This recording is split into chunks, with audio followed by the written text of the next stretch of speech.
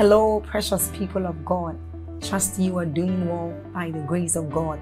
We thank God for yet another day to spend time with Him, another day to commune with Him. I want us to take a short exercise, and that is, I want you to click on that like button to help spread this good news abroad. I want you to help us share this good news, and that YouTube will also recommend this channel, this video to others, and they will also be a blessing.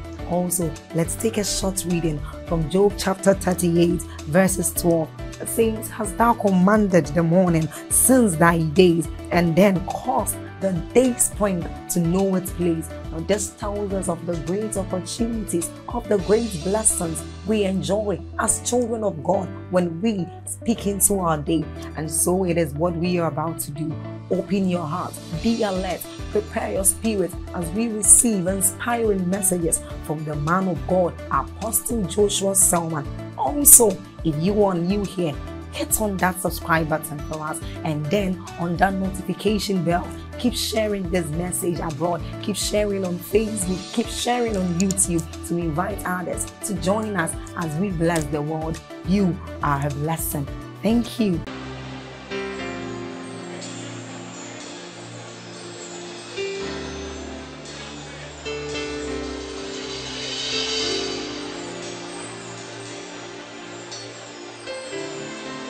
Hallelujah.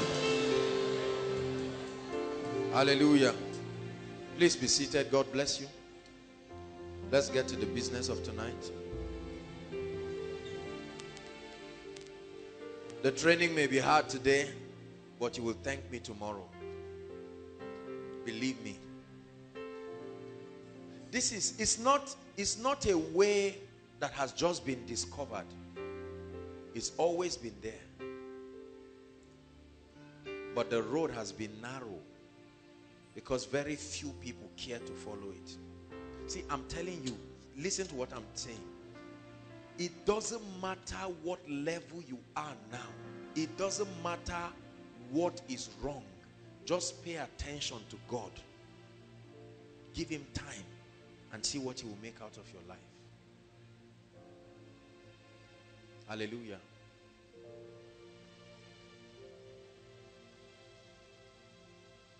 Tonight, I'm teaching really more as a life coach, if I would put it that way. I want to talk to us about our lives and our destinies, and I want to challenge us. The focus of my communication tonight is to help us embrace transitions. But then, my talk is to everybody, but my challenge mostly is to the men this night, because you must be successful this year. Say amen. So before we start, all the gentlemen rise. Aside from our elders, please sit down. But every gentleman rise. Don't laugh. Rise. We are not playing games, please. The teaching has started. If you are not sure what you are, stand up. Hallelujah. Say after me, in the name of Jesus, I will be successful. Regardless of where I am now. Regardless of what I do not know now. I make up my mind that my world will celebrate me. I refuse to fail. It's a decision that I've made. I refuse to fail. I declare that my family, my sphere of influence, and God will be proud of me. God bless you. Please sit down. 1 Corinthians 13 verse 1. Please, everybody write, especially the men. Whether you are standing, even if you are sitting on a tree, get a piece of paper this night and write. You know, I've told us when you come, especially for those of us who are new, please get a good notebook or something. Make sure you are writing. One of the things that we have to come to terms with in life is the dynamic nature of life. Please listen carefully. Pay attention. The dynamic nature of life. Life is in phases, and at certain periods in our lives, we are compelled to experience what we call transitions. Everybody say transitions. In biology or primary science, they teach about what we call the life cycle of insects, right? It starts from what? Egg, larva. Some of you got 0. You still will get 0 today after many years. From egg, some of you are saying adult. How can it be that? And so we see that there are what? Transitions. And at every stage, the rule is different. Hallelujah. At every stage. Now for us humans, there are phases of transitions. You start from a baby when you are born, down to that early stage of childhood, right? And then you get into teenage. And from teenage, people say young adult. I've told you my position in those things. I don't believe an adult is anybody who is not a child. Whether you are young or old is irrelevant. Adults, and from adults, it continues like that. And at the end of your life, you can now look back and see whether you spent your life impacting people or being a liability to humanity. So one of the challenges, watch this, and I truly thank God for giving me this paradigm as a person and giving us the opportunity to communicate this as a ministry. What I call a balanced growth. My obsession has always been to bring balance to the body of Christ, right? I attack violently any trace of imbalance in the body of Christ. Maybe it's because of the apostolic office, but I hate an exaggeration of truth and one dimension of life above and beyond the other, right? So I don't want to raise people who are spiritual, tongue-talking people, but are broke failures in life. And on the other hand, I don't want to raise people who will build houses, be mighty people, and go to hellfire. Are you getting me? I don't want a situation where all the brothers are praying in tongues, but every time when you are going to somebody's house to get married, the father looks at you and says, young man, what is your name? You say, my name is Christian. You say, huh? What difference does that make? What are you here for? You say, I saw a flower. I say, you, a flower. Where? You know?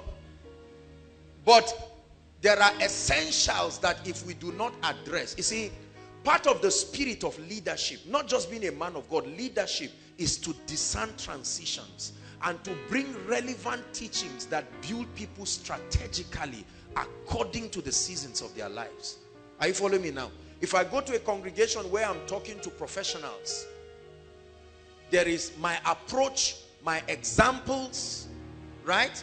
And my communications become different. If I'm teaching in a children's class, you can't sit down in a children's class and tell them about relationships and marriage and the rest. You are spoiling those children. You're supposed to be teaching them how to press into God, you know, all of that.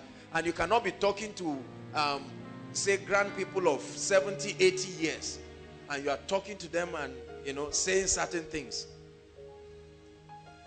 So, part of leadership, and this is the entire scope of what we call in theology homiletics. Not just the art of teaching, but the ability to communicate. Right? We live in a generation where you must make sure that the questions you are trying to answer have been asked. There are many preachers who are answering questions nobody is asking. So, while it is true that we must remain aligned with what the Spirit is doing, we must also be able to transit the body of Christ. The church is an institution, right? An institution is a platform that is able to mold people's mindsets and ideologies. And part of the job of preachers is to be able to help the body of Christ become successful and relevant, even societally. I was saying it in the leaders' meeting, and I said, look, my project this year, among other things, is to trust God that as this rain falls, rain cannot fall on a land and you don't see anything growing with time. Is that true? So that rain will fall on us in the name of Jesus. But then just prophesying and saying, in the name of Jesus, be successful, is a mirage. You've done it for years. Nothing happened. Success is not an impartation. There is nowhere in the Bible where you impart success. You can receive impartation of wisdom. You can impart all of this. But the Bible says they are life to those who find them, not to those who wish. Praise the Lord.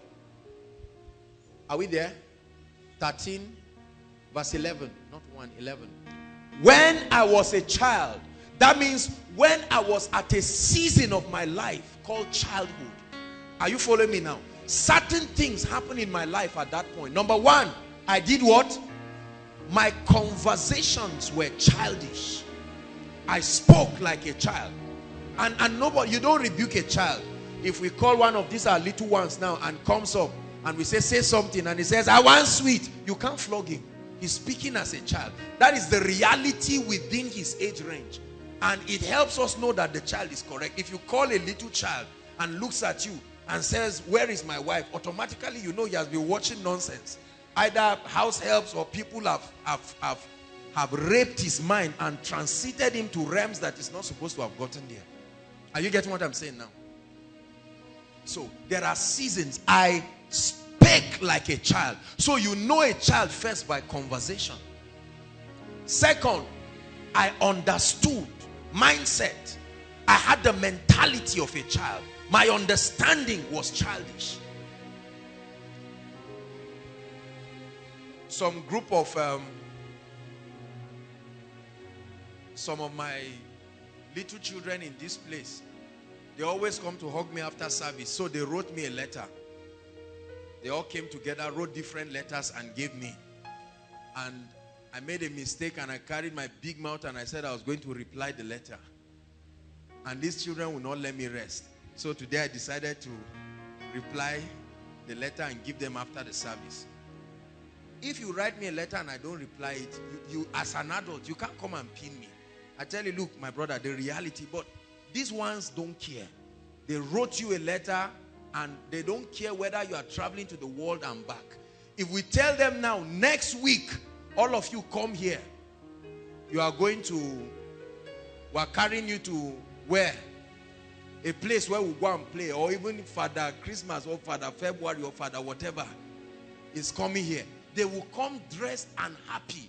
They don't want to know where you get the money from. They don't care. The cost dimension of life does not apply to them.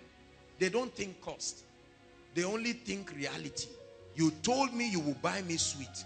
Whether you are stealing the money, whether the shop is open or not, where is my sweet? You said you are buying me a car. Where is it?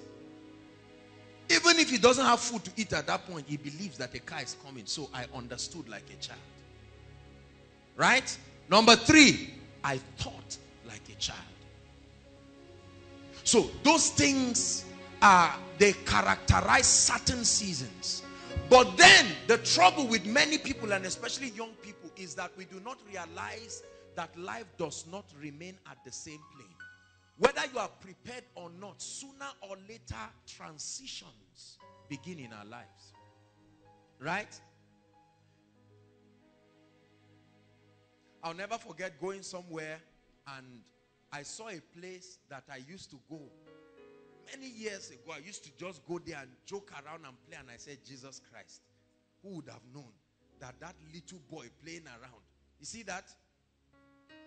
See the guys, see some of you touching your face and saying, this is beard. Am I joking? When did it? Welcome to transition. I remember when I was in secondary school, I think it was just 1 or 2. There were these zealous guys that really wanted to start having mustache. They were excited about it. We had some people who were very hairy and then all of that. But then these guys, it looked like an insult. And you see them sit down and everybody trying to make his voice deep. How are you? And all of that. And now, you still see people do it, Abi? All these boys, when they say how far, they just try to make sure that they want to force themselves into certain seasons. But then you get to those seasons and you are tired and you wish. There are times that you go to barber and you say, make sure it's a nice barbing. This and make sure it's the type that will attract the ladies. But now, when you go, you say, are you there? As they are barbing, they say, what? Just keep lowering it. You don't even know what. You don't know what the name of the style you want. Just say start. Start whatever it looks like. As you proceed, I'll tell you whatever adjustments to make. Some of you even finish barbing and they say carve. Say, what difference does it make? Carving, transitions. Are you following me now? Now, whether you like it or not, you will come to the end of a phase in your life, and demand will be placed to transit to another dimension. Are you getting what I'm saying? This is very, very important. Our inability to understand the laws of transition and the demands that we need to make will produce failures. You can succeed at a season in your life and transit and start failing at once. For instance, you can succeed as a child, saying foolish things and going scot-free. And then when you transit and forget you have grown, what you said yesterday and people kept quiet, you will say it tomorrow and they will slap you. Is that true? Because a transition has happened. A mistake you made and God kept quiet as if he didn't see it. You make it 2 years later, you will pay for it dearly. So our ability to understand transitions and the demands they bring is what I want to share very briefly. There are 5 areas that we must focus on to be called successful in our lives. Never forget these 5 areas. Number 1 is your spiritual life. The first area you must focus, your spiritual life. Talks about your relationship with Jesus Christ. Your relationship with Jesus Christ. Your passion about the things of God. Your passion about the house of God. Your passion about spiritual activities. Your passion to know God and love him more. A season comes in your life where if you don't pay attention to your spiritual life, it will start messing up your life. Now, look at me. Our generation of young people, we thank God for what God is doing right now, but most of our parents did not focus on spiritual growth. What they focused on was academic or intellectual success. Is that true? So if I have a master's today, even if I'm drinking beer, I'm okay. Right? So if I come and meet this lady, come. I meet her and I say, I want to marry you. And they say, how is the guy? I say, he's nice. Is he working? Yes. Where? He's working with civil defense. I say, wow, this is okay. He's nice, went to school, this and that. He drinks, but just touches it once in a while. And so once, listen, that does not look like an issue. Every other thing was a very serious issue. Does he drink? Once in a while, smoking. I only saw him smoke once. But it's okay now. It's better than how many people? And then we are very happy. That person is called successful because he seems to have something doing. But I'm showing you, sit down, bless you, that you must focus on spiritual success. Is a non-negotiable index to measure success and growth. Your relationship with Jesus Christ, your understanding of spiritual things. I will never in my life give my daughter to anybody who is not born again and filled with the Holy Spirit and serious with God, with traceable evidences of transformation. Traceable. You can't say you love God and then we can't see the sign. God is not a herbalist. You love God, you've walked with him, there must be a traceable evidence. Number 2, finance. Everybody say finance. All the men say finance. Areas that you must focus on in your life if you mean business with success. I don't care how you pray in tongues, pray to the roof and come down. If you do not pay attention to your finance, it may not show now, but as transition happens, you will see the gravity of your not paying attention to it. Are you getting what I'm saying? Wealth. Finance defines wealth, abundance, financial freedom. Very important.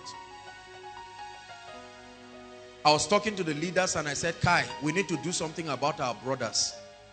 Many of them love God, but they are broke. is not an insult. If we don't do that, other people will come and be carrying our ladies. Because when it's time to marry, God has said, move forward. There is a Red Sea in front of you. Right? The Red Sea. And that Red Sea now is not Red Sea of demons. You have settled those ones. You left Egypt already. You left Egypt flawlessly. But right now you are standing before a Red Sea. Praise the Lord. If you don't pay attention to your finances, you will be a failure in life. And I tell you this, I give it to you as a guarantee. Number 3, family life. Many people learn family life as they get married. When things go wrong, he looks at the wife and says, what's going on? So what's going on? We are messing up. Say, really? What did you learn about family? Say, I didn't learn anything. I only got married. And unfortunately, the institutions that are supposed to build and equip people in this area are failing. Either as a result of negligence. I told you that the church is a school. The church is also an institution. Praise the Lord. There are many people who are getting married. They don't even know what they are doing. They don't understand the implication. Is that true? I was talking to some gentlemen and I said, guys, when do you want to get married? All of them said various dates and all of that. And I said, convince me that your home will not be a disaster. They made a lot of very intelligent statements. Okay, Jesus, they've handed over, or they'll hand over the family to Jesus Christ, which is good, right? Which is good, but not all. Okay, they'll do something, get a job, good, but not all. Number 3, don't forget that in family life, you are not living with animals. You are living with human beings who have a will. How many of you have roommates that you were praying that last session should end? Christians, you love God. You were so happy when you finished the last exam. The roommate said, I'm finally going to say, I wish you a Merry Christmas. You've started wishing Christmas from 2nd of December. I wish you a Merry Christmas. In other words, get out of my room and my life. All of them. All the doors. Just leave.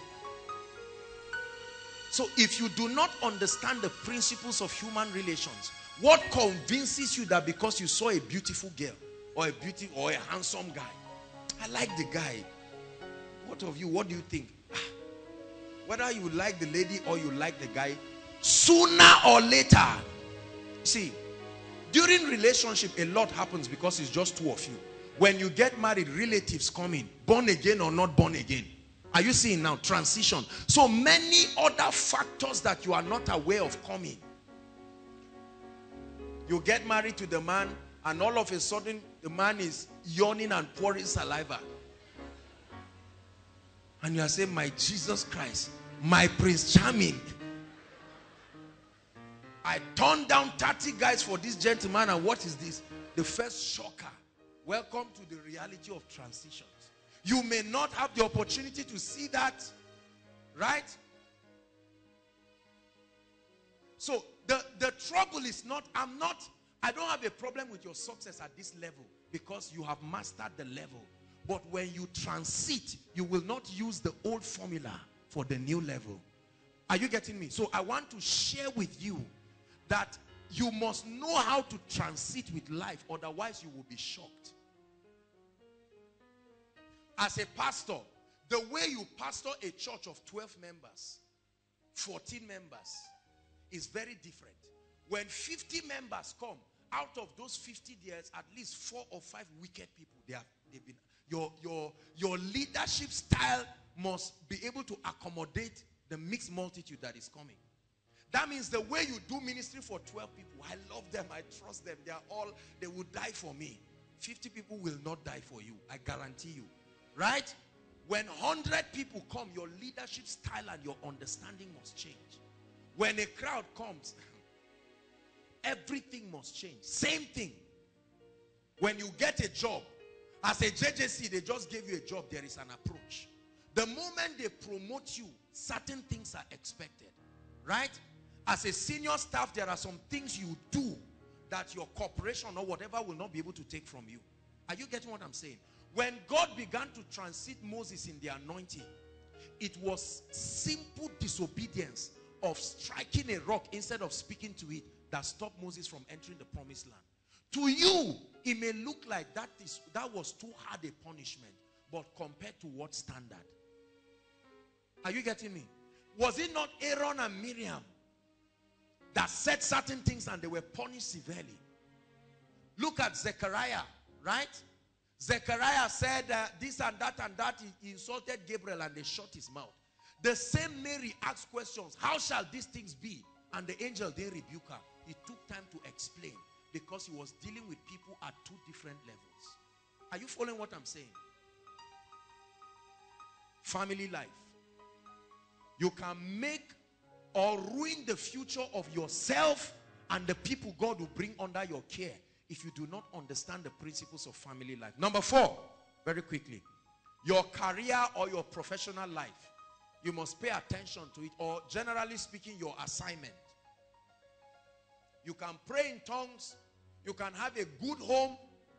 If you're a liability in your workplace, you're a liability in your office, you're a liability in your corporation, they will check you out no matter what kind of tongues you are praying. Are you getting my point? So you must focus on the area of your career, the area of your professional life. Praise the Lord. And then your assignment, generally speaking. And the last area is the area of relationships and associations. 5 areas you must pay attention as you transit, even in this season. What's number 1? What's number 2? What's number 3? What's number 4? Number 5. Listen, if you pay attention to all these areas and you succeed in them, you will become a balanced person. Anointed, wealthy, right? Blessed with the gift of associations. You can impact people. You can leave a legacy. This is what God wants for us. And my job is to help us. I don't want an imbalance where we are anointed, we are casting out devils, but then we are tied down financially. Or we are succeeding financially, but we are on our way to hell. Right? Or our families and marriages are failing. Listen, any pastor, any man of God that does not pay attention to these areas will have a chaos in his family. That's why God can never trust certain ministries with certain levels of people, because we must sustain the ability to balance it. What good is it, listen to me, if, stand up Zoe and Ken, assuming both of them are husband and wife, husband, wife, how will you love a crowd of tongue-talking people who taught themselves in the morning at home? Wife comes wearing glasses because the man really injured her eyes that morning. And they came and you are full of all kinds of people. And you believe that you are rising, but there's all kinds of fight happening everywhere. And you say, turn to your neighbor, and you find out that people are not turning to their wives. They are turning to some other people. Right? A husband comes, he sits in front, his wife is down there, the children are somewhere there. They form a triangle in the church because they don't want to see any, they don't want to even come near themselves. You are a failed leader when that happens. Bless you. Please sit down. Now, for some of us, like I said, some of the things that I'm teaching may not seem to make all the sense for us. Why? Because of the level that we are in life. I will be touching on some things that will challenge you. But the shock is that transitions are instant. That means you must prepare for a phase before you get there. You don't prepare when you get there because transitions are instant. One moment you write your final exam and you wake up to find out you're a graduate. Whether you believe it or not, you are. You dance and rejoice, but then a transition has occurred. Praise the Lord. You will be arguing, I want to marry. Oh God, my husband must come. In the name of Jesus Christ, I smoke him out of everywhere he is. He must come to me. All kinds of prayers. We apply different skills to force breakthroughs into our lives. Now the man comes and before you know it, you have become a wife. And you check and find out that it's 6 months. You are tired of cooking. Oh God, what is this? You did not brace up for the transition. You were more excited about the motions. You were more excited about living singleness than being a wife. You were more excited about wearing a ring than sustaining a good family. 2 months into your wedding, you are tired. That's why you see people slap one another and they are tired. Are you doing no? Are you doing no? Well, let's go. There must be an understanding. And then there are many Christians, and some of you who walk, and I'm sure our daddy Prof here will testify, and many other people. Many Christians fail in their professional lives. Is that true? They are the ones they downsize. They are the ones they sack. They are the ones who are ineffective. They are the ones who are always doing the wrong things. You give them a paper to present, they make a mess of it because they don't prepare. They are waiting for the Holy Ghost to prepare the paper, and they come up, is it your turn? Yes. And they come and make a mess of nonsense. And then we get angry. One of the worst problems of Africa is the belief that our problems are entirely demonic. It's one of the worst things that has happened to the continent of Africa. An easy explanation to failure. Praise the Lord. So your boss looks at you and queries you, and you say, while he was talking, I saw a spirit behind him. As if what he was saying was a lie. You have been ineffective.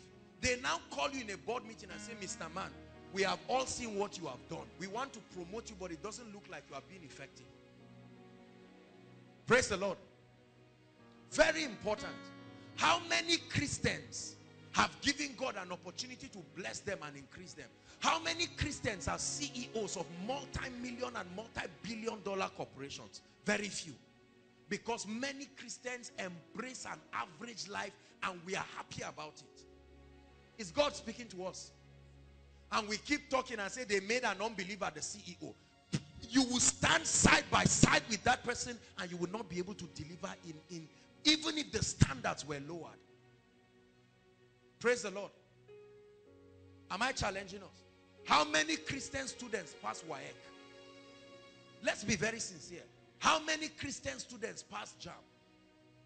People play around and then 2 days to the exam, they are just smiling around. How many Christian young people get employed 1 or 2 years after graduation?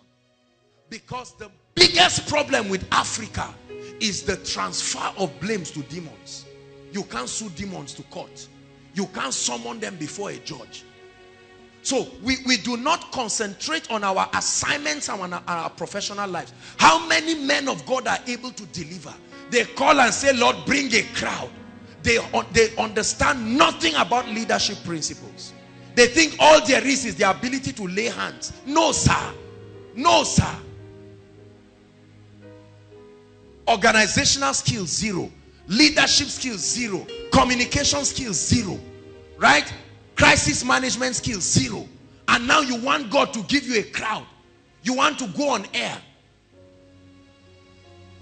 Is God speaking to us? And then our relationships and associations. People skills. If you fail in these 5 areas in life, then you are truly a failure. I don't care whether you got first class in school.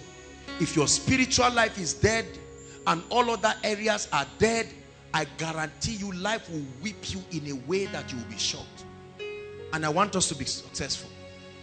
Status is changing. It's no more decline. You're on your way to better days. It's not magical, it's a process. Status is changing. It's no more decline. On my way to better days. Please write very quickly. Why many people are failures or mediocres in life. Right? Why? The reasons. Reasons why many people, especially young people, end up being failures and mediocres in life. There is a reason. There is a reason why many people end up being failures. They go to school, they give their best, they graduate, they do everything, and then they step out of life with a lot of expectancy. Just like there are some of us seated here right now. We are angry at life because what they told you is not what you are seeing. I don't have a job. There's nothing happening. Every lady I go to, I want to marry you, she say, I'm sorry. Why are you sorry?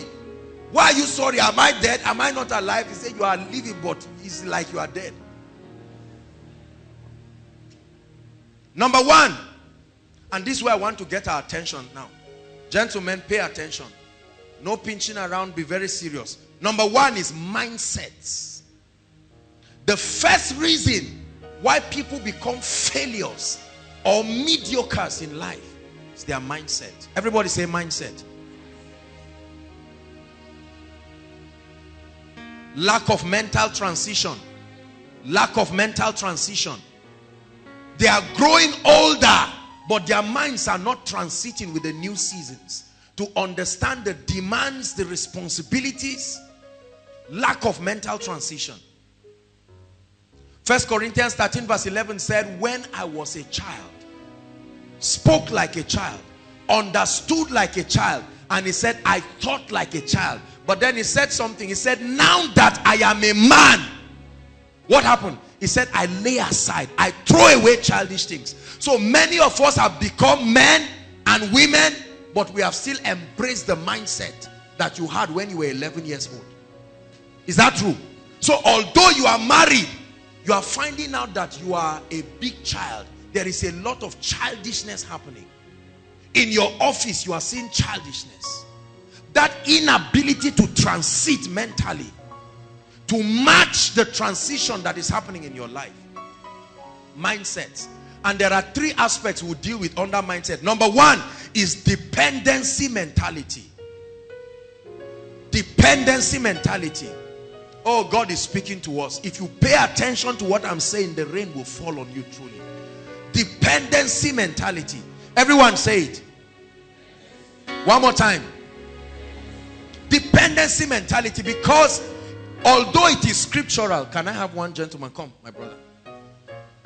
If this guy is my son, watch this.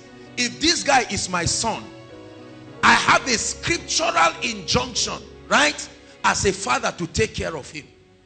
Is that true? To take care of him, to make sure that he eats well, make sure he loves God and all the responsibilities. But as the transition begins to occur in his life, this child is now becoming an adult. Is that true? That means that there must be a transition. But by the time this gentleman is 30 years, 25 years, and he's still having a dependency mentality.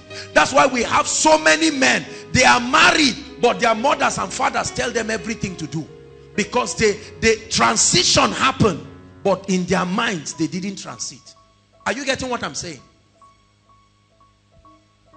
Mommy, what do I cook for him today? Say, what did you cook yesterday? Say, Selman. Say, oh yeah, try Gary today. See that? So that inability to stand, to an extent, brothers and sisters, there are many people who get married and they create a room for them in their parents' house. I'm not talking of a large compound with many houses, because the man cannot do anything.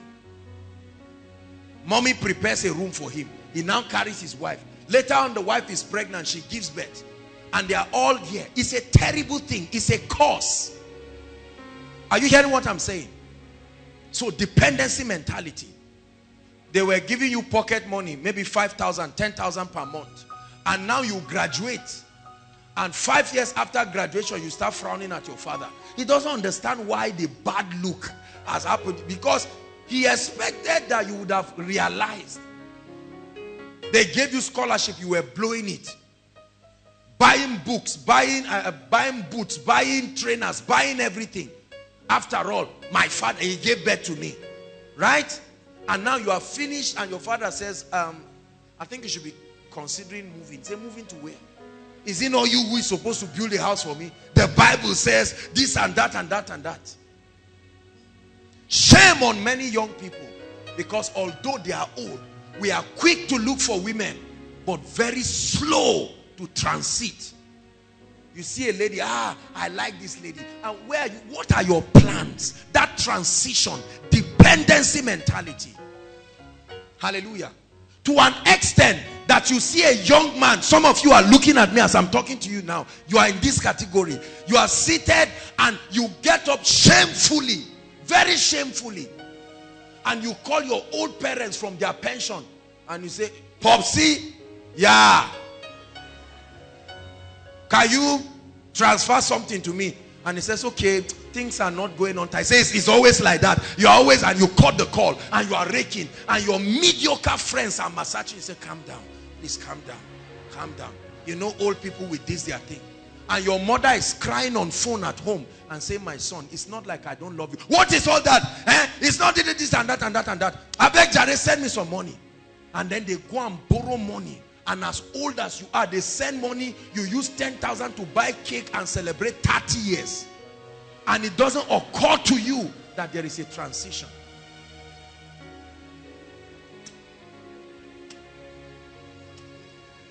Is God speaking to us tonight?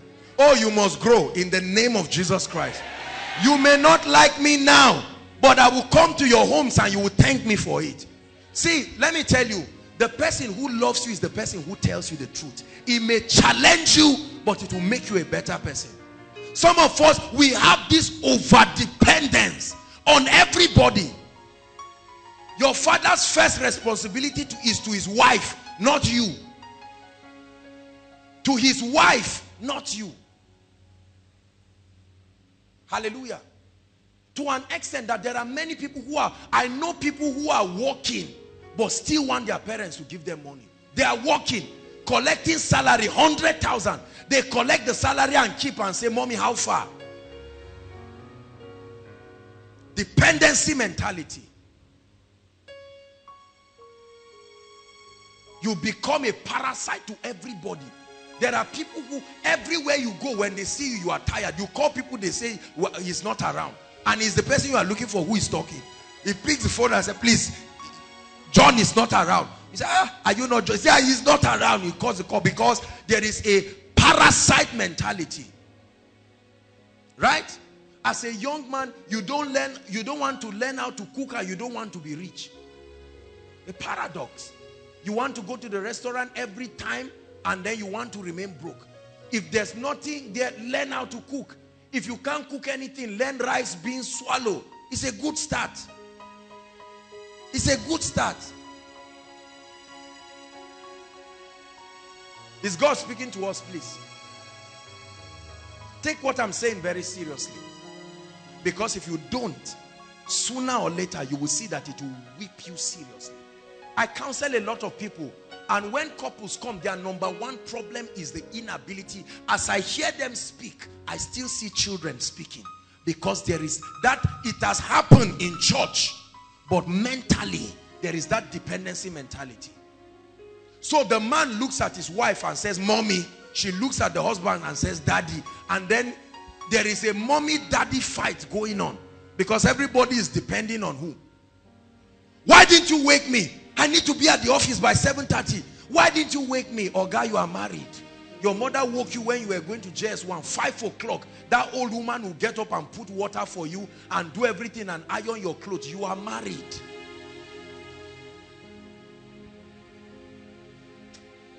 To an extent that some of us are pests to our roommates, office mates.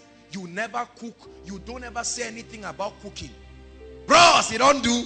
Just step into people's rooms. And when they see you coming, they say, lock the door.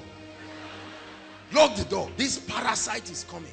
Your life is not supposed to be that way. Hey, look, hold on, please. I hope as we are laughing, we are listening. Your life is not supposed to be like that. A parasitic life. Everybody runs away from you because you have a dependency mentality. You never have the opportunity to manage situations. You have headache. You are running around expecting everybody to say, you see that, and the ugly part is when it happens for men. It's okay if it happens for women. But a matured man and another matured man, oh boy, sorry, oh, you have headache. What is that?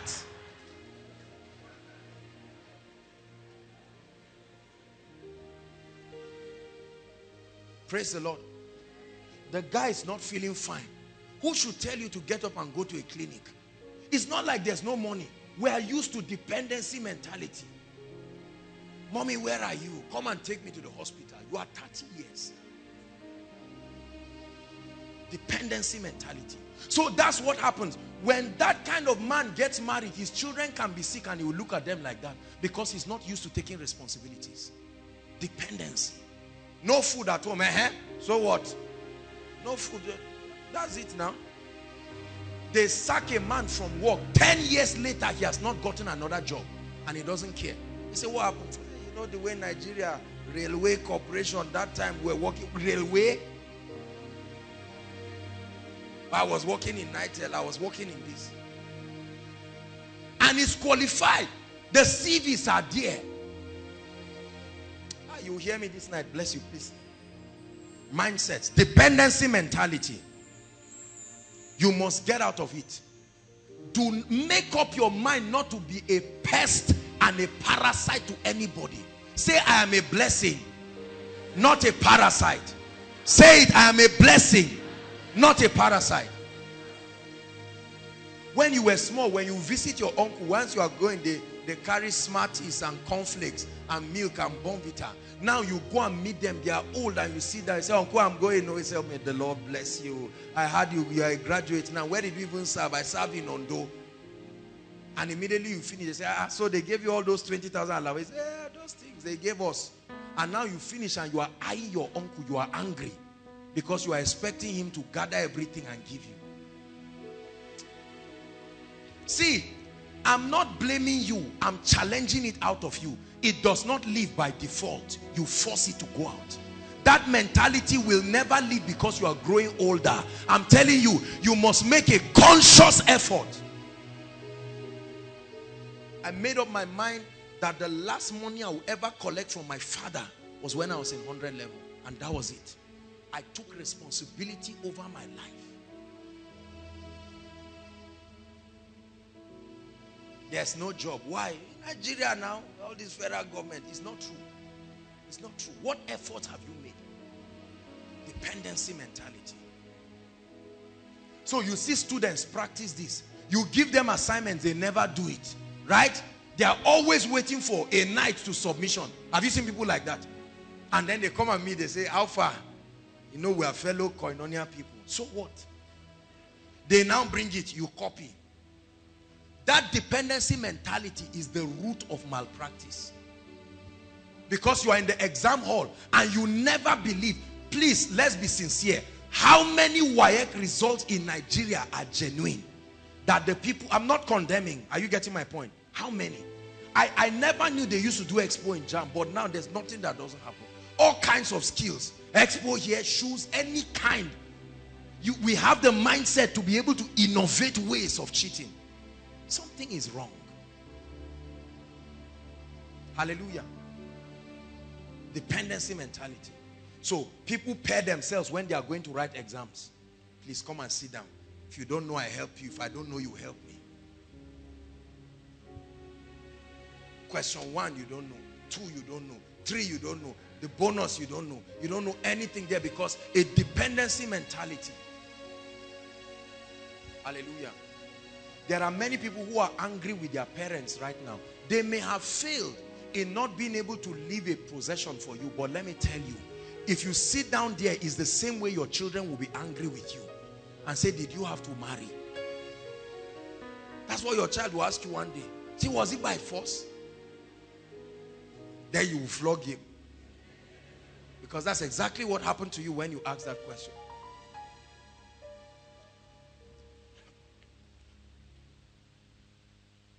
The second mentality under mindset is the false comfort that comes with generalizing failure. The second mentality under mindset, we're still talking about one, let's hurry up, is the false comfort. False, F-A-L-S-E. The false comfort that comes with generalizing failure. There are many people who become failures in life because they have found a way of generalizing failure. You know, the moment you generalize failure, have you seen people who fail and you ask them why? They say, didn't you hear that there was mass failure? So they now exit themselves and say, no, it's not unique to me. Oga, you've been earning 200,000. After 5 years, you don't have a plot of land. Say, you don't know what is happening in Nigeria. There is a mindset that spreads failure so that you nicely come out of it. Are you getting what I'm saying? But you've not paid the school fees of 2 of your children. You are a worker. You say, you know now, the way this whole thing is this just us? It's not happening in your office. We generalize. There is a consolation that comes when you tell people, especially Nigerians, that you are not the only one who failed. Is that true? There are many people like that. So a man of God is falling sick recurrently. Instead of him to go back to the word and find out, why am I not eating? He says, look, you see, we are humans. So you spread the failure and it excuses your unique wrong. Are you getting what I'm saying? Is God speaking to us? So every time you fail, you look for somebody who failed just like you to derive comfort. Rather than settling down to say, no, I must have done something wrong. What did I do wrong? What steps can I make to fire back? Praise the Lord. That's the reason why we love witchcraft in Africa. Because it's a general thing. So when they come and say your whole family. Now, I'm not, of course, you know we pray. Next week is miracle service. Right? There's a place to deal with that. But let me tell you, it's not everything in our lives that is tied to demons. Stop generalizing failure. There is what you can know that will exempt you. Hallelujah. Say, I refuse to generalize failure. My Bible says when men say there is a casting down, what will be your testimony? Yes. See, for as long as you find pleasure in generalizing failure, you will never be great. There are pastors who will never rise to the challenge for their ministry to experience another level. General failure. They say, you know, there's crisis in the north. Yes, it's true that there's crisis in the north. But are you not seeing God doing exploits in the midst of it? You see, when you generalize failure, it makes you comfortable. Because you are now saying that it's not anything wrong that I did. It's something that affected all of us. Are you getting what I'm saying? I learned early in life to take responsibility for my failures.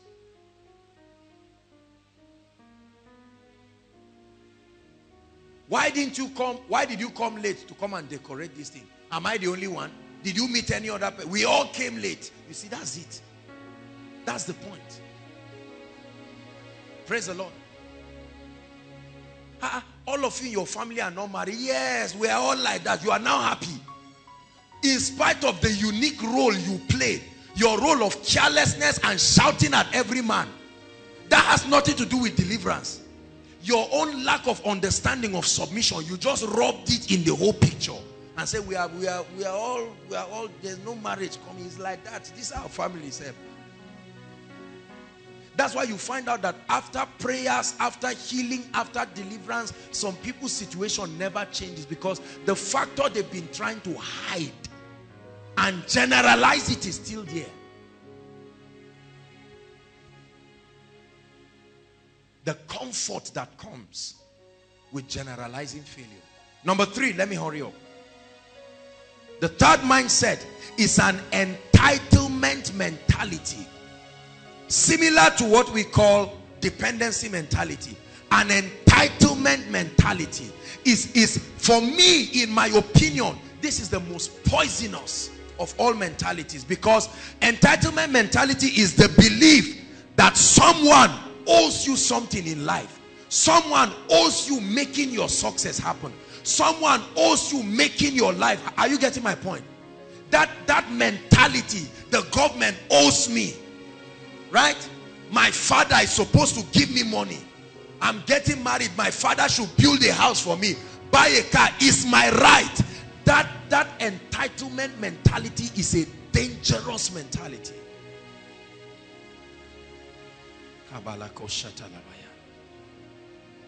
The belief that someone else is responsible for your well-being. The belief that somebody else is entirely responsible for your well-being is an entitlement mentality.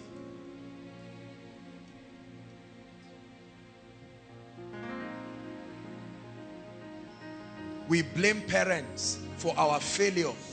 We blame the government for our failures. We blame a lot of external factors.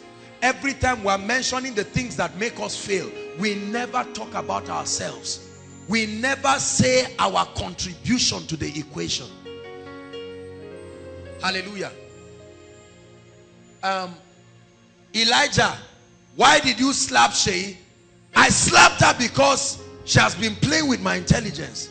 And this other guy who is supposed to talk didn't talk. I'm watching you, I'm coming for you. You see, we never say, look, I got this wrong. I'm not in a good relationship right now. I've entered 10 relationships. Nothing has worked. Probably there's something. There is my outlook about life. There is my perspective. Is ego stinging to come to a point where you accept? But that is the point of true liberty. Are you getting what I'm saying? I begged my father for car to go and greet her father with it. My father refused. If my father only gave me the car, wouldn't I be married by now? An entitlement mentality. I begged my father for jam money.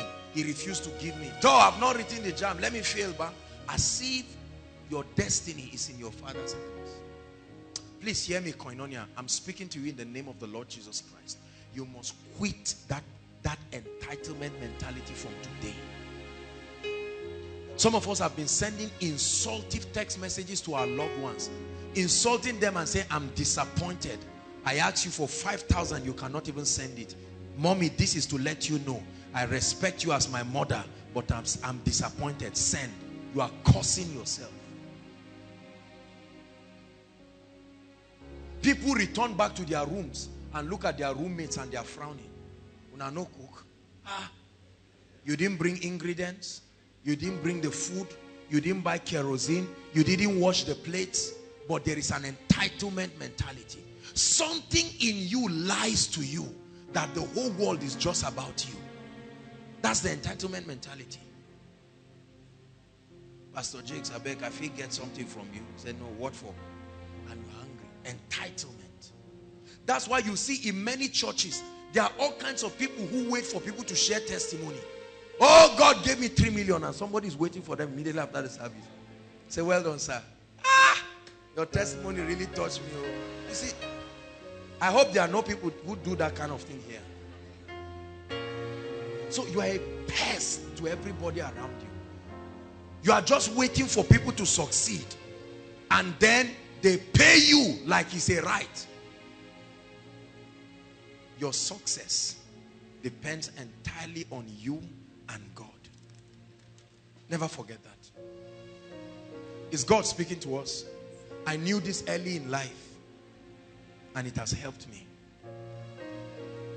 That belief that somebody will make you successful is devilish. Grow up tonight and get out of that mindset. Why are you not playing your keyboard very well? Nobody bought keyboard for me now. Who will buy it? Why have you not risen to that dimension? Why have you not started the business? Where will I get the capital? Everybody I meet is not giving me. Who was assigned to give you? You know, the entitlement mentality is an ugly mentality. It makes you believe everything in the world is all about you. You carry your problems and distribute it. You just come. Have you seen people like that? They come and meet you. The guy talking is wearing trainers of 11,000. He's wearing stock jeans of over 6,000. Dressing well and he's saying, I just came to meet you, Kai. Food stuff has finished. As if it's what is a surprise to you. Shouldn't it finish? Are you not using it? Food stuff has finished. And you say, so how can I help you now? Say, I need like 30 will do me. Look at, he's seeking help from somebody and is coming with a childish, right, entitlement mentality. There are some of us who, and that's the danger. The danger there is when somebody starts helping you, it almost becomes like a right. Have you seen people that came to our homes or our families? They were trained, parents took care of them. At a point, that entitlement mentality started. Have you seen people like that? Terrible thing. You see a man and his wife, maybe rain washed their house, and they came to stay in your house for 1 month. Right? Very soon they start complaining. I've been watching the way madam is putting food for her husband. What did you expect? I noticed the way she puts food for my own husband. You are squatting in somebody's house. Entitlement mentality. My uncle gave me a job in this company. How can I be in this company? My uncle is there and I'm not one of the directors. My uncle, Uncle Solomon, that grew up in our boys' quarters, I cooked for him. So what?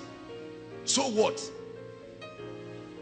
You come late, they've put a circular in your reception desk. Resume work by 6:30. You come by 10. You've done that for 3 years. They didn't promote you. Your uncle has done everything to lift you, and you are not cooperating. Yet entitlement mentality.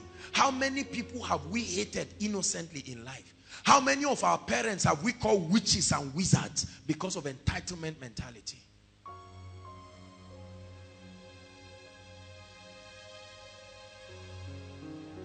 To an extent, some of us can go somewhere and buy clothes and say they should go and meet your mother to collect the money, or your father or your brother. I refuse that mentality. I refuse it. I refuse it. I refuse it. In the name of Jesus Christ. Is God speaking to us? Some of these things I'm saying, when it applies to you and it shoots at you like an arrow, just let it enter you, because it will refine you and it will make you as gold. Ladies and gentlemen, let me announce to you again that transition is here. Embrace it. Whether you like it or not. While I sat down, I think it was whether January or so, miracle service, and they were the celebrants. If your birthday is January, come out. And I saw a lot of people smiling, and I said transition, transition. Praise the Lord. Whether you are prepared or not, transition is here. Praise the Lord. My sister did something that touched me today. In the afternoon, while I was just meditating, I got an email from my sister, and she sent me, I still want to do it. I've been trying to do that on my phone, but I wanted to show all of you, I wanted us to project it here, our old 6 Massacre 2009 crusade photo. I really would love us to have that. I think we can work. I have it in my email. Get me a laptop with internet and I'll transfer it to you. Yes. I want you to see it. One day we'll come up. We have the video. I think we have the video of our 2007 crusade. You will see all of us there. You see Victor, the head of Department of Protocol. They all held firewood on their head. Hey, oh. That's what the song they were singing and jumping. Hey, oh. And you see us so lean, looking like whatever. Transitions. But here we are today. 10 years after now, we will look back. You will see the pictures of today and you will smile. You will tell your daughter, that was me. Say, are you hearing? That was me. I was serving the Lord all my life. So don't think it's this lie that most of our parents lied to us. They said they were SU president, they were the best footballer in their school, they were best everything. Our own has proof. You can see it and you can know. Praise the Lord. One last mentality. Mediocre mentality. Mediocre mentality. Mediocre mentality. We're still talking about the reasons why people become failures and mediocres. And I've just touched on number one, mediocre mentalities, mindsets really. Mediocre mentality. What is a mediocre mentality? It's the mindset that tells you impact, influence is carnal. It's a mindset that is satisfied with being small, being quiet. The mindset of an average life. The belief, the fallacy that an average life is the greatest way to make heaven is a mediocre mentality. That mindset of being small. Have you had people like that? Me, all I want, God, just give me one small golf, one 2 houses, anywhere, whether in the bush or wherever, I'm grateful. Let me just have my 2 children.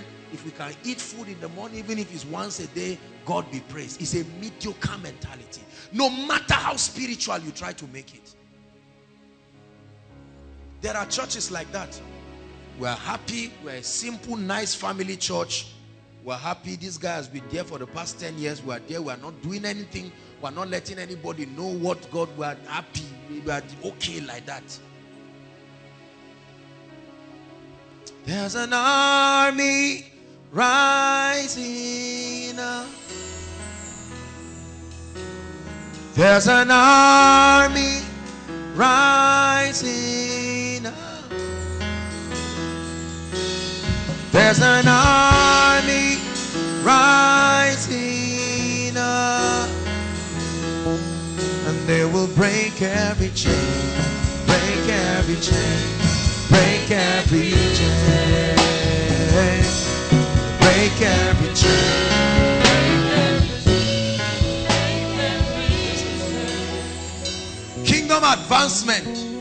Kingdom advancement is tied to one word: influence. One word: influence.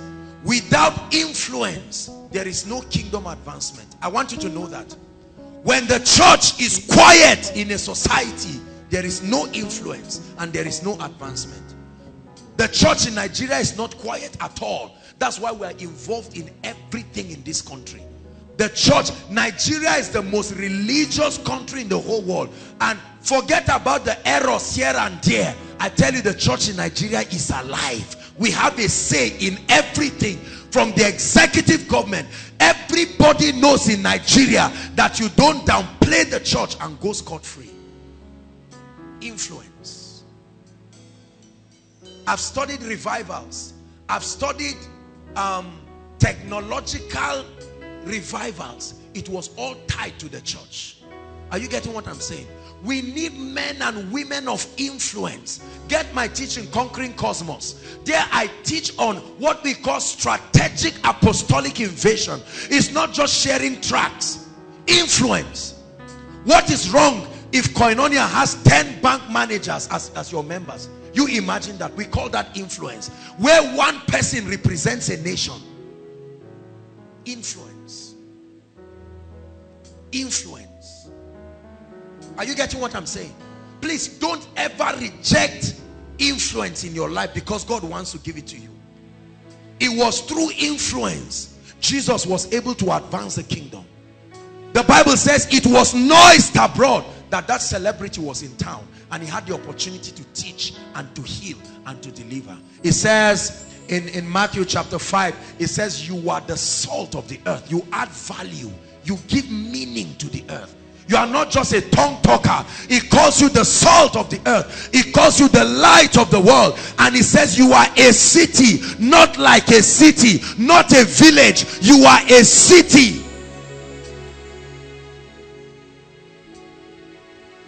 Hallelujah. I refuse to be small in my life. Nobody will preach me into being small. I rejected it long ago. I still reject it.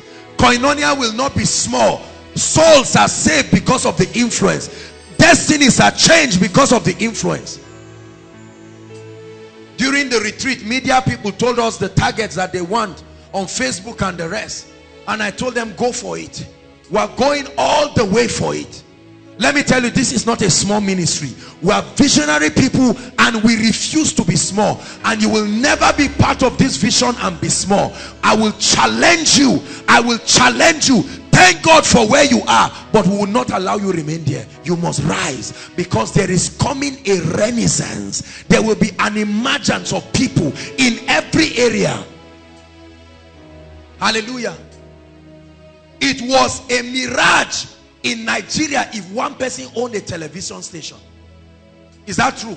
Television station. I remember that time you own a television station, they tell you every kind of thing. And God said, come on, where are those apostles? And men and women started rising. 2005, the Lord revealed to me that there will be 37 Christian stations in Nigeria. And today, how many lives have been blessed through the power of the media? Are you getting what I'm saying? all the technological gurus and the rest.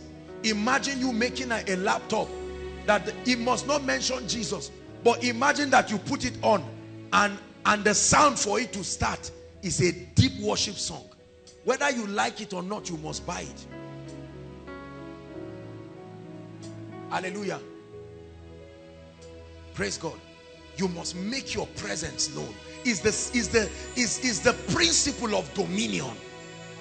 Part of dominion is to make your presence known in a territory. Then they will adopt your ideologies. Then they will embrace your convictions. If there are 100 millionaires, I'm not talking of 1 million, real millionaires in this place, I guarantee you your spheres of influence will. Something happened. I think one of our ladies here, she's technically my account officer with one of the banks, and we're going. She had been forcing me to come and collect my card. My card had expired, and she was forcing me to come and collect the card. She said I should get back into banking with them and all of that. And then eventually I went. She had prepared everything. When I got there, she was greeting me. Her superior was just looking at me. Who is this guy?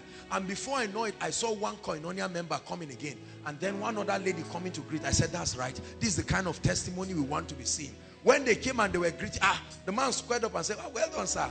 I told him, I said, this lady is the one who is forcing me to come to this bank. Look at her. See that? What does that mean? Promote her and lift her because she's doing a good job. The influence of the kingdom. I don't know who taught you that mediocrity brings glory to God. I want you to know that the more you have result, the more your words become powerful. Results add weight to your words.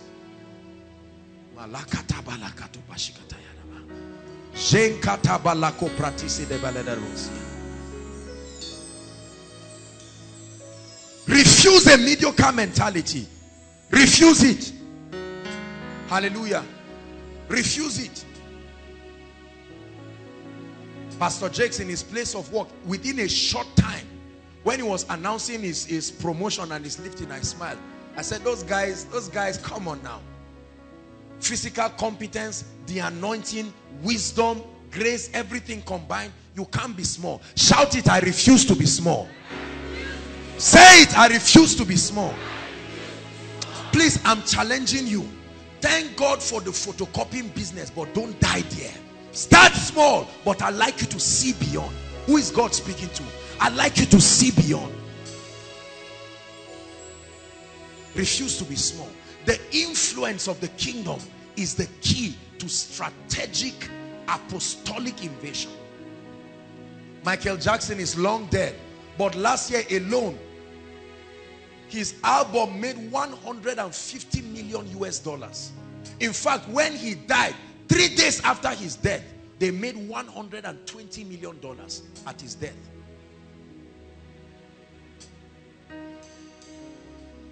The man who feeds you is the one you will listen to. Is that not true? For as long as the world system keeps feeding us, we will be forced to listen to them. But I tell you, there is an army. There's an army rising up. This is why we are teaching these teachings. There's an army rising up. There's an army rising up. They will break every chain, break every chain, break every chain, break every chain, break every chain. Sing one more time. There's an army rising. Things will not continue to be this way, I tell you.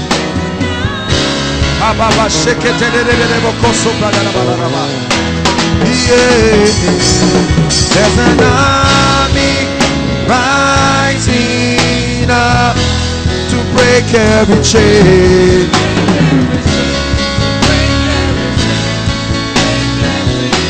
to break every chain.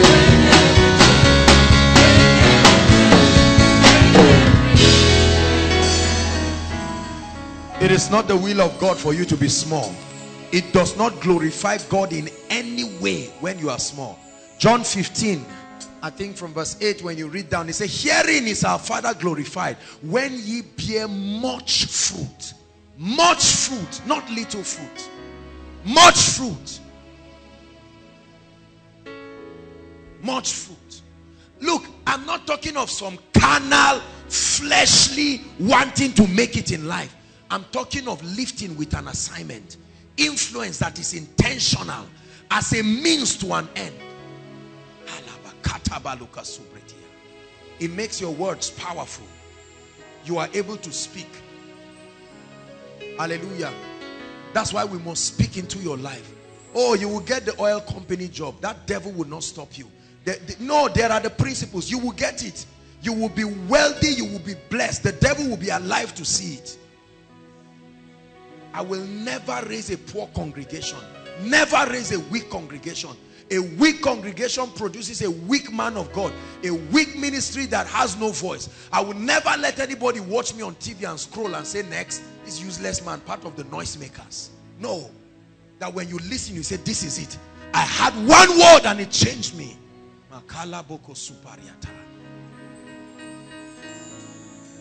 You must embrace the influence of the kingdom. I don't know what you have been taught, but you must change your mind. We have small parents, innocent but small. Small families, small everything. Small. I got my small degree. I read my thing. I don't even want anything. Let me just get, I got one teaching in one LEA school. I'm okay. 7,000 is enough. What am I looking for in this life? Stop that. Stop that kind of devilish thinking. Remember, let me always balance this. I'm not talking of this carnal, lustful affinity for the things of the world. I'm talking of gaining kingdom influence with the exact intention, right? The exact intention to bring the glory and the kingdom of God.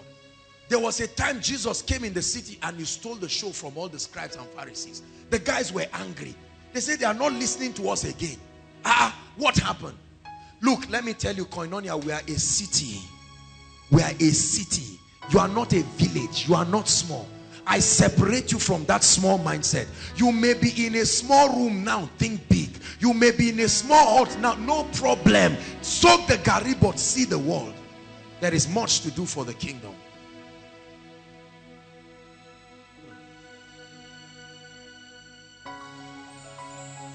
God has increased and expanded our influence through the teachings and through the meetings that we've got. And we have seen more souls. Look at the gentleman. Where is that guy that came, that shared his testimony? Oh, he's outside. Oh, look at, that's the gentleman. All the way. We call it kingdom influence. How many people claim they saw Jesus and he said the words he gave them, he said they should take it out of the earth. But they are poor and broke. It has not come out. Not even everybody in the city knows. And it's not that they had a wrong encounter. Hallelujah. Influence. Influence. You must embrace it in the name of Jesus. Say, I refuse to be small. Say it, I refuse to be small. Challenge yourself, I refuse to be small.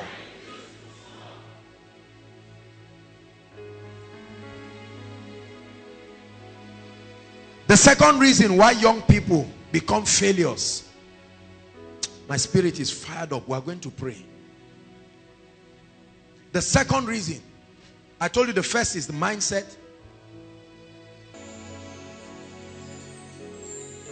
Second reason is laziness.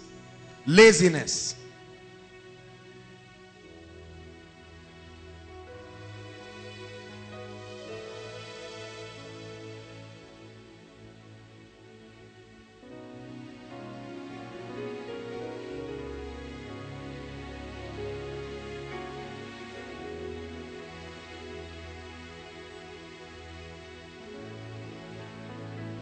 You're my treasure, my priority. Who can compare to you? Great is the measure of your royalty, oh truly are. So laziness, everybody say laziness. The second reason why people become failures in life is laziness. There is this spirit of laziness that is upon many Nigerians, upon many young people. An inertia, a reluctance to move forward, inactivity, satisfied with their levels. Closely tied to laziness is the spirit of procrastination. I will do it another day. Oh, I will do it. Is it not savings? I will save the money. Is it I will do it? I will do it. Procrastination is a dangerous spirit. Pray for your destiny. I will pray. Settle down, begin to study in the unique area God has called you. Man of God, study about church growth. I will study one day until all your members leave. And then you start getting angry at everybody. All these people, are you sure they didn't touch their heart? Go and touch it too if it's available like that. Hallelujah. Laziness. There are many lazy people in Nigeria, and the Bible talks a lot about laziness. The Bible talks about laziness. The moment you are lazy, get set to beg. You have signed an agreement with begging, no matter who you are. And I have found something with lazy people hate begging. They hate begging. They feel embarrassed. Don't worry, just bring it. I'll do it fast.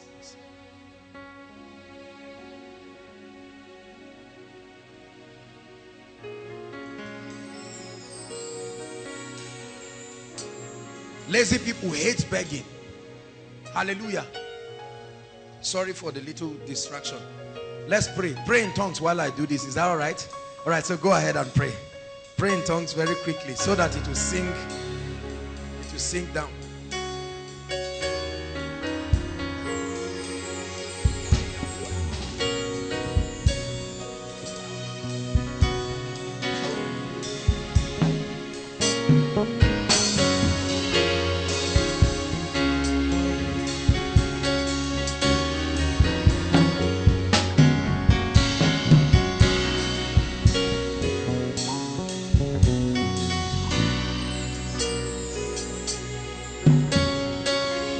Go ahead and pray. Your word is producing results in my life.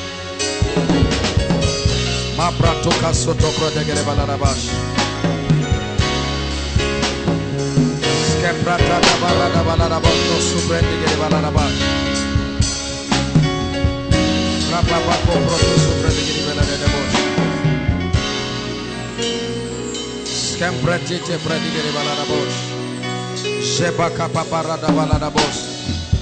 Embrotos kubrediga lebarada da bosh. Sekete brada da bosh. Rababa kopredege de balada bosh.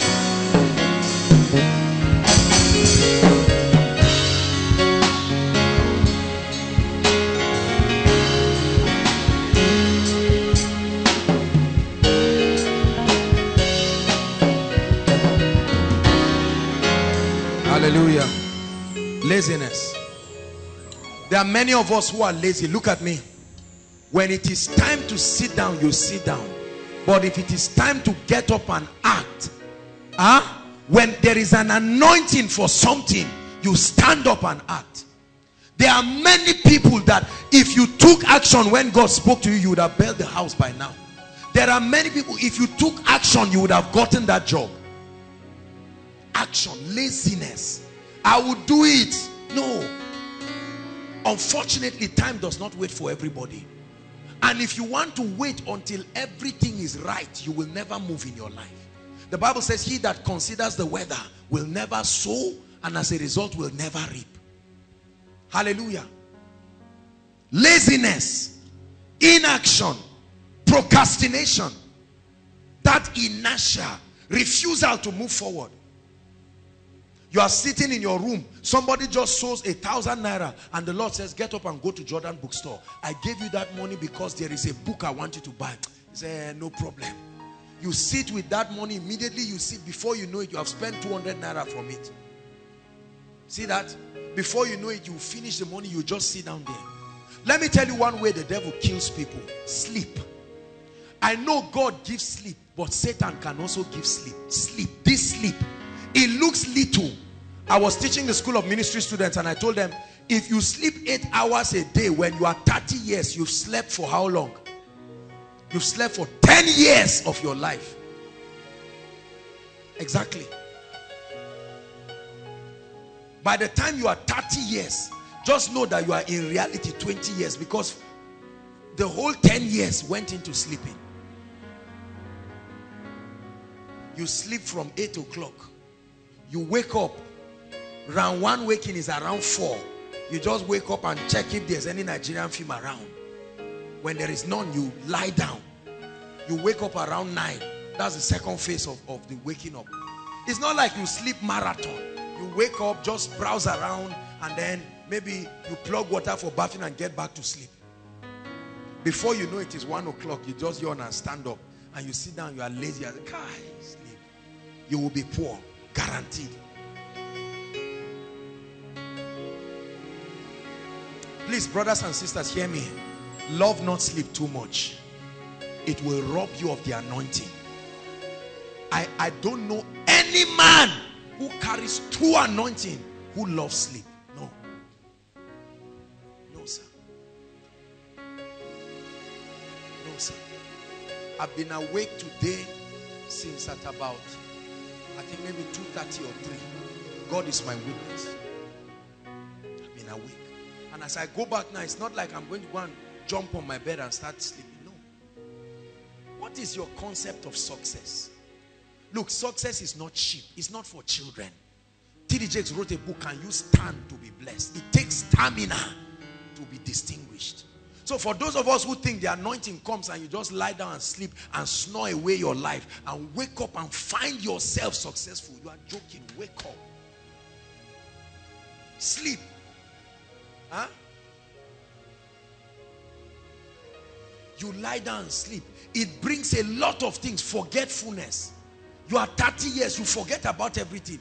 Somebody says, I'm coming. He comes now and says, why are you here? Say, I said I'm coming. Say, oh, I remember. It's Abba. You are too young for that. Unnecessary sleep. When the night time, when you should wake up and study and pray. Some of us, people can be gisting. They can even lie down your bed and wake up. You didn't know that anybody lay down there. Because you sleep and the sleep is so deep. You wake up and you are frowning. Ah, why did you wake me? It's a bad attitude. I know you won't like me. I will still say it. I love you too much to leave you that way. Especially for the gentlemen. Please love not sleep. If you find yourself sleeping around, just imagine money disappearing from your life. 1, 2, anointing disappearing from your life. Wake up. Don't you know there is the mystery of the night time? Look at the prophets in the Bible. Look at men. Look, Job said, the psalmist said, in the night time, during his time of meditation, when things are revealed to him. The night time is when great men get insights. It's the time where men of power travail in the spirit. Okay, it's true that you are tired. At least 3, 4 or so. Wake up. Don't let your body cheat you. You need to drag it and say, no way. I refuse to let my flesh make me a failure in life. Who is God speaking to? There are certain people, even 5 o'clock, waking up in the morning, that families used to do. You know that thing they do, 5 o'clock. You wake up, you carry your Bible, drop on your bed and sleep on it. Somebody will come and see you and think you are under deep meditation. Who are you cheating? Who are you lying to? When you see somebody, please, don't play that kind of expensive game with your destiny. I'm not telling you not to sleep. There are times I take out time to rest. But brothers and sisters, if you must be great, there is a price. Please hear me, Koinonia. There is a price. Hallelujah. So laziness, we must walk on it. Laziness. Kill procrastination from your life. There are some things God has told you people to do. God told you to sow a seed. I will do it tomorrow. God told you to get up and read on leadership. I will do it tomorrow. Do it now. Do it immediately. Number 3, fear. The reason why many people become failures and become mediocres in life. Fear. Fear. Fear of failure. Fear of being embarrassed. Not just failure, but fear of repeated failure. It's true that failure is embarrassing. It's true that failure is lashing, is ego stinging. But it is in your failure that you find the door to true victory. Please hear what I'm saying and take it seriously. Fear of being seen as a failure. Is that not what is responsible for our fake lives? Right? You go and borrow a shoe of 20,000 naira and you go and say, this shoe 20,000 naira. Is it your own? No. Because you don't want to fail. People borrow phones. I beg, I just want to stroll to Ribadu. Can you help me with your phone? What for? You borrow watch, borrow clothes, borrow phone, borrow everything, borrow mindset, borrow everything. And in the end of it, you find out that there is no authentic life. I've told us again and again in Koinonia, stop trying to look successful. Pay the price and be successful. Pay the price. That's why we don't discriminate anybody here. I don't want to know who you are or who your father is in terms of maybe preference and all of that. I treat everybody with honor and dignity because I believe everybody can be everything if you get the word. Hallelujah. Fear of failure. Look at me. Why didn't you start the business? Failure made you to give a lot of excuses. Why didn't you go and apply for the job? I've not served. Do they take people who have not served? Did you go? Did you go? You see, look at me. Many of us write a lot of prayer requests. Next week now there will be another one. You know I kneel down to pray and I see it. Some of you is full scab. You write it and then you write please turn over. That means it has not finished. Oh, there's still some more. But the issue is that, do you really believe that as the anointing comes on it, you will need to take action? You see why I've been teaching us on faith. Faith in one word is obedience. Action. I refuse fear. Is it because people will talk about you? Fail and see whether people won't talk about you. What you are running away from will come. Whether through the door of success or failure, it will still come. The greatest way to reply critics is massive success. Continue your results. Let the result keep speaking. You wrote JAM, you didn't pass, so what? Why don't you write again? Are you hearing what I'm saying, please? Fear. Nigerians can fear.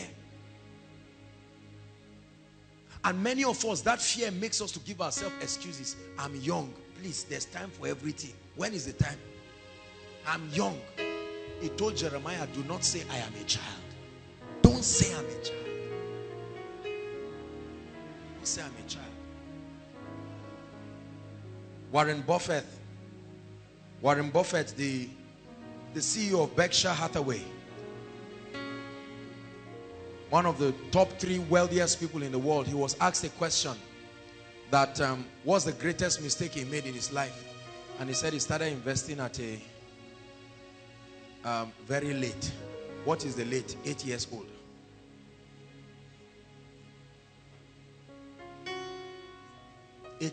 Sila. Think about what I just said. There are people to start training and building their children, they say it's too small. Do you know there are some of you, if you talk to your parents about finances as you are now, they'll say, what are you talking about it for? It's an innocent mindset, but it's poisonous. So they tell you, don't worry. Why are you rushing? And then before you know it, you now have to face life by yourself and you make a lot of blunders. Say, I refuse fear. Say it, I refuse fear. There are 2 kinds of fear. Fear of trying and fear that comes as a result of the memory of your past failure.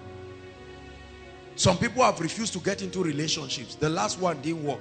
Who said all would not work? You have made adjustments.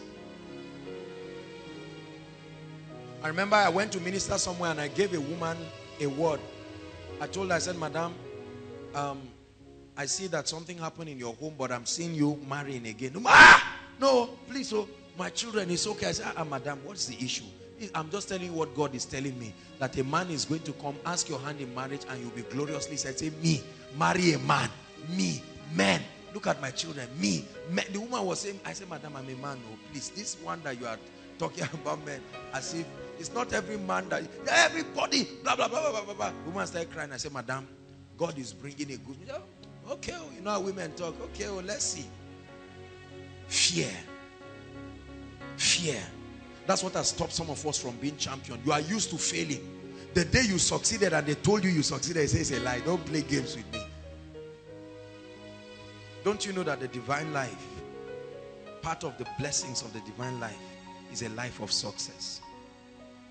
No matter how you have failed in life, hear me, I want you to believe that you can come back alive. Are you hearing me? Say, I refuse to fear. Say it, I refuse to. See, let me use this slang. There is an I don't send mentality you have to give life and give people if you want to make it. Some of us are too careful. What will Zuerar say now? What will Mom? We are too careful. That excessive care is not care unto faith. It's care unto doubt, and it will kill you. There are people today who have refused to learn how to drive because of fear. What if I capsize in a gutter? You have refused to learn. There are others who have refused to learn how to do a lot of things. God gave you opportunity to learn so many things. There's tailoring now, professional tailoring. Somebody from UK just came and said, I want to train you. I said, guy, me? Please, I don't want any insult. I've seen the way they insulted my madam. I don't want headache. You are ready to fail. If you think like that, you are going to fail.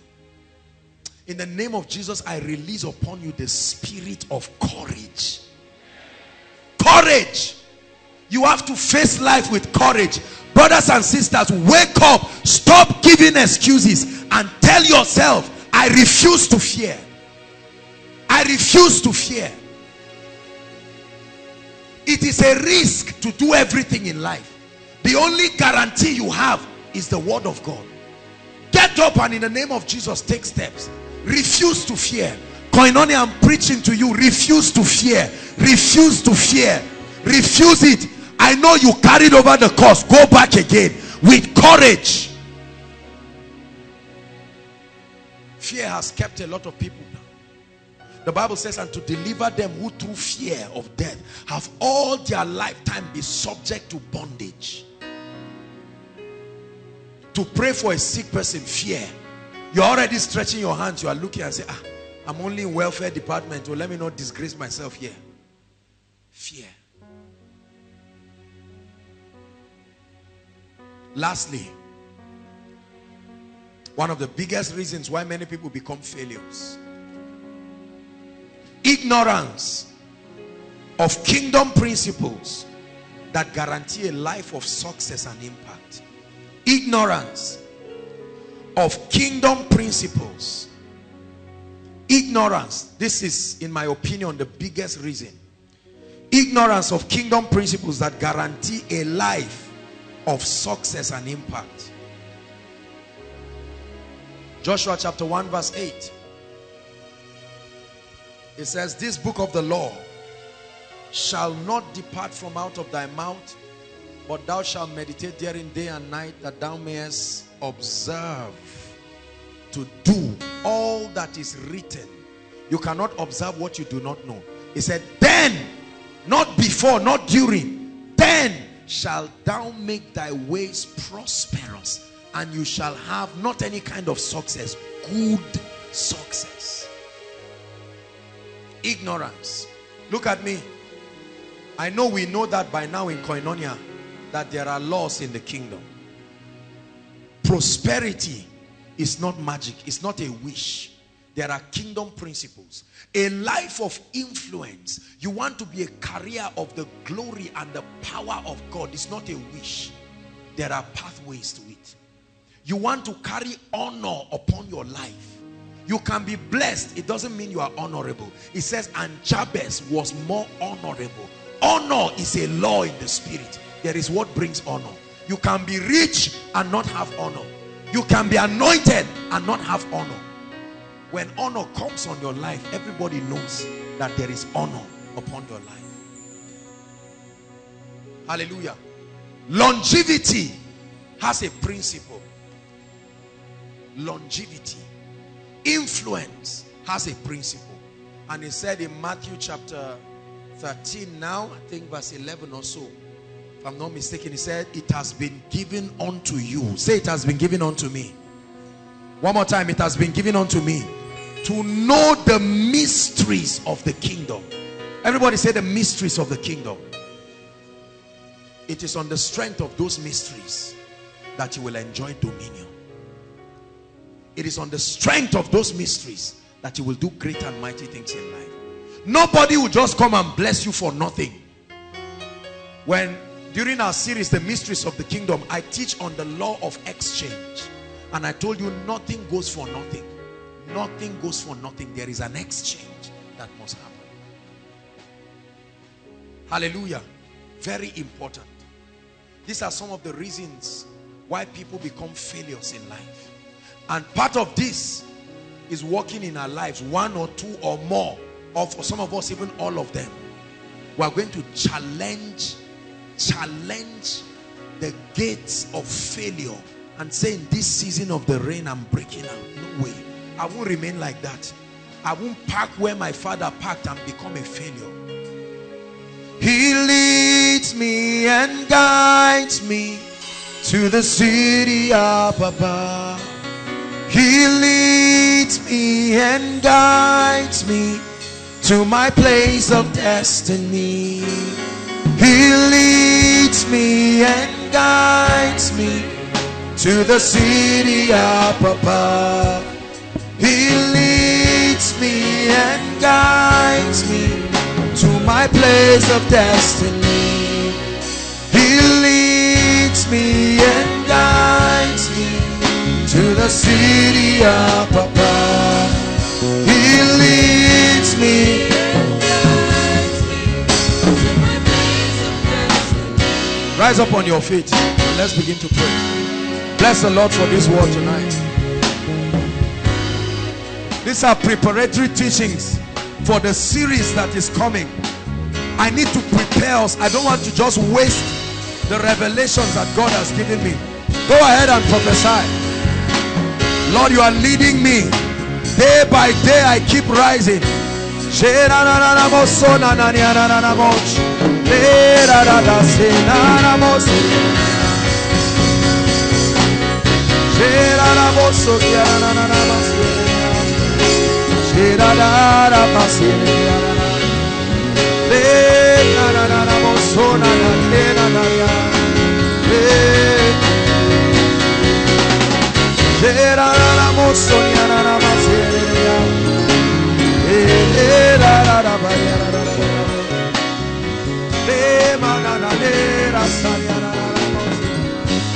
Hallelujah. Hallelujah. We are praying. Pick up your notebook. You are going to read all those. First prayer point, the 5 areas that you must focus on: your spiritual life, financial life, family life, career life, relationship. Lift your voice and begin to prophesy on them one by one and say, Lord, I must excel in every one of these areas. Go ahead and pray.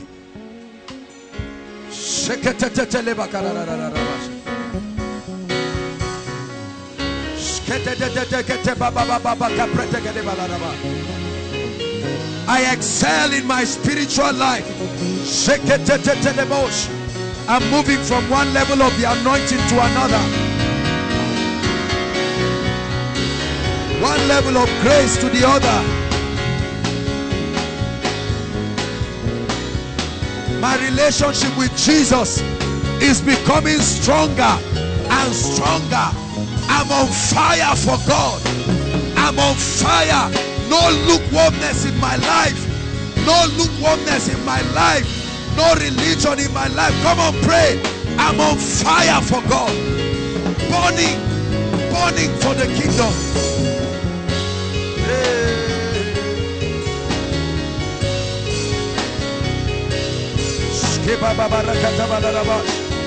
Pray for your finances. I refuse to be poor. I refuse to be broke. I refuse to be a beggar. I make up my mind that I am a blessing. I am a blessing, not a liability. I am a blessing. I reject poverty. I curse that spirit in my life. Pray. My home is a place of love, a place of blessings. In the name of Jesus Christ. I'm an exceptional father, an exceptional husband, an exceptional leader. Pray. An exceptional priest.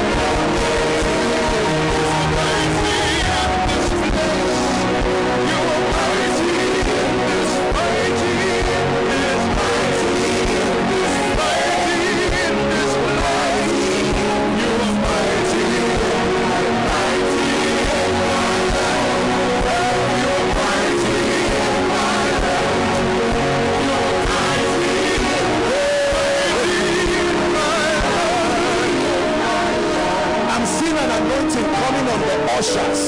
Just the ushers first. Just the ushers first. I'm seeing a grace that is coming on the ushers. I'm seeing a grace because of the time and the level. I see an anointing. Tonight is a very special night in the spirit.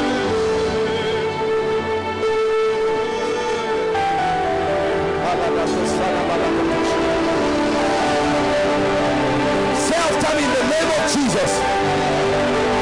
Shout it, say in the name of Jesus. I decree and declare that every force holding my life, holding my family, holding my destiny, by the power of the Holy Ghost, you must let me go now. Lift your voice and pray.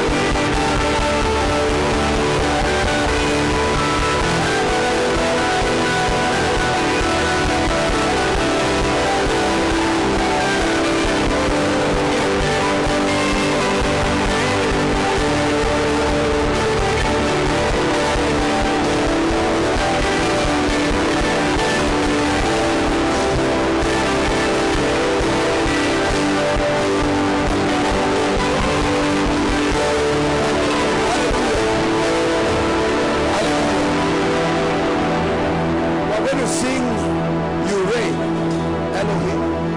When we sing that song, let me tell you something. The kind of deliverance is not fighting demons, no. An establishment of the victory of Christ experientially upon your life. Are we together? And there will be a massive turnaround in a way that will surprise you. Go ahead.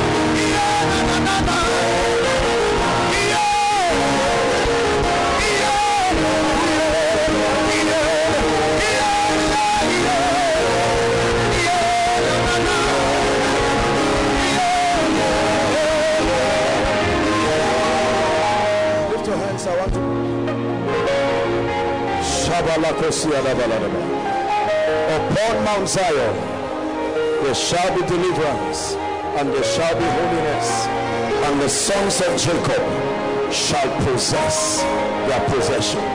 I want you to really be angry tonight and insist that something must break open in your life.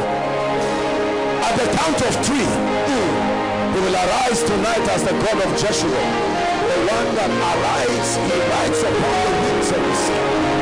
Listen, as you shout that name, it's not a ritual. All I see in this room now is just fire, and I know that the Lord is going to descend with a shout like the warrior that he is. Are we together now? Whether you are in the main auditorium, overflow 1, 2, 3, 4 by the road, following online, I want you with the simplicity of your childlike faith to shout that name Jesus, and that fire will come upon you. Just let's have them up. Father, in the name of Jesus, I stand by this apostolic and prophetic mantle, and I decree and declare it's time to challenge and confront the gates of darkness. It's time for the sons of Jacob to possess their possession. It's time for families to be restored. Therefore, Lord, as we lift up this shout to hear in the spirit, I pray in the name of Jesus that every power and every force responsible for the retrogression in anyone's life and destiny, it's time for it to be good. Are you ready now? 1, 2, 3. I command that spirit, I command that devil, bring them out. That shout, I dismantle gates, I cause yokes and ordinances by the power of the Holy Ghost, in the name of Jesus Christ. In the name of Jesus Christ, bring them out.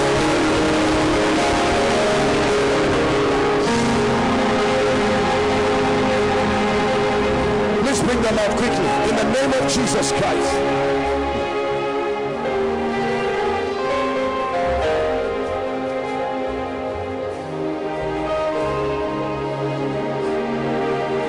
am seeing the spirit of delay. This delay is a wicked spirit. It can tie a life and can tie a destiny. Lift your hands. I see that fire locating a group of people. Lord, at the count of 3, anyone here under the influence of delay, any family here, at the count of 3, may that spirit leave you. 1, 2, 3. I cause delay now. I cause delay now. I cause delay now. I cause delay now.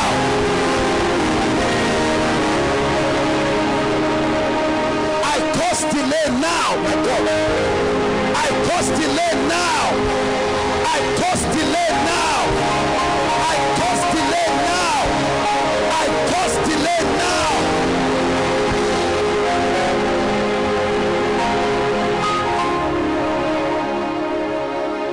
Says, for your shame you shall receive double. The Lord is ministering very powerfully. I'm still praying over delay. Listen very carefully. I'm still praying over delay. Many of you do not even know that currently is delay in your ministry, in your life. Any dimension you should have entered but have not entered is delay. I say it again. I stretch my hands by this anointing in the name of Jesus. Let the fire that will end delay fall upon you now. Let the fire that will end delay fall upon you now. Let the fire that will end delay fall upon you now.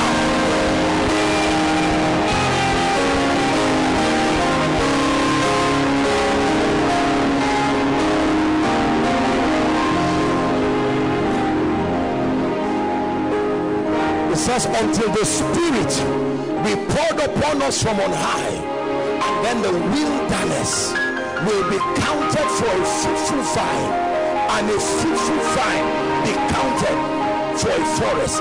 I want to pray. I don't know what kills results from our lives. There are many well-meaning believers. There are many well-meaning individuals. You have hands but you can't eat.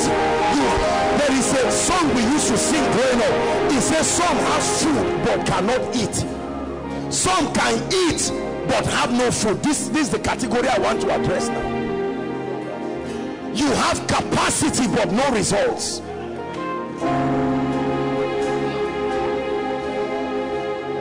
Gifted but not rewarded. Gifted but not blessed. Anointed but no one is placing a demand on your grace. Shalakatos, shalakatos, ma shalakatos keteketeke shedeketa. Ente rokas kobaraha shenekete balakata. Skabaratos zanda takatos shadia. Epreketos zata. Makatos kabarakatos.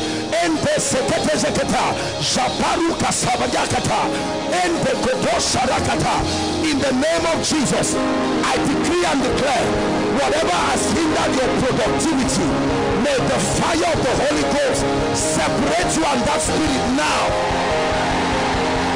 Separate you and that spirit now.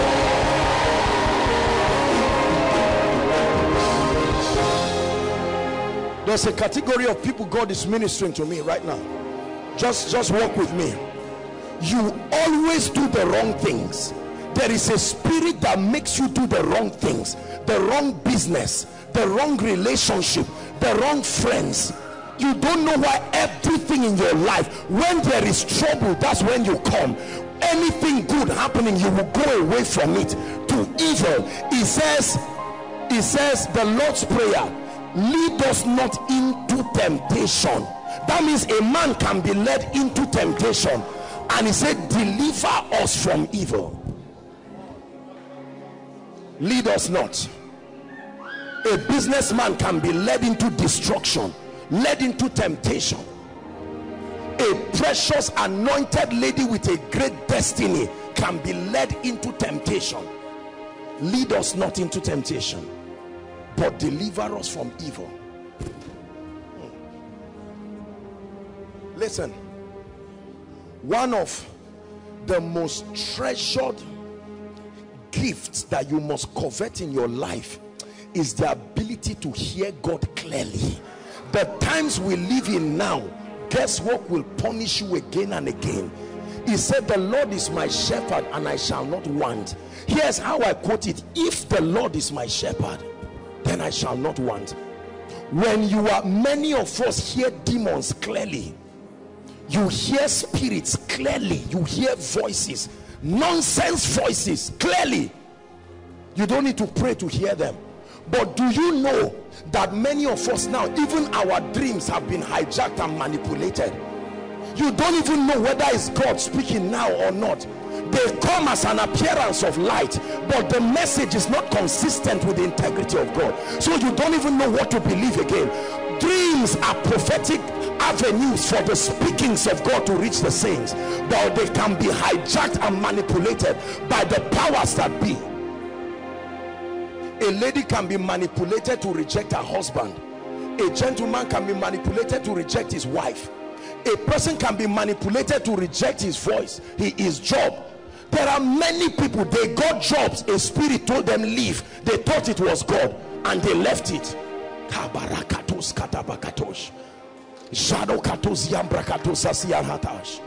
I'm seeing, the Lord is showing me a vision. Be sensitive, something will happen here now.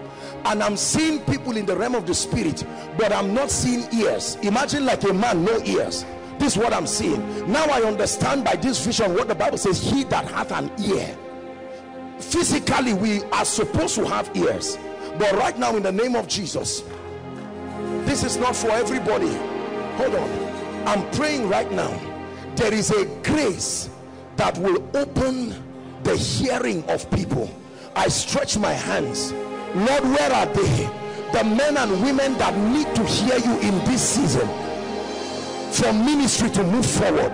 I stretch my hands representing the hands of God, and I command the hearing ears be open now.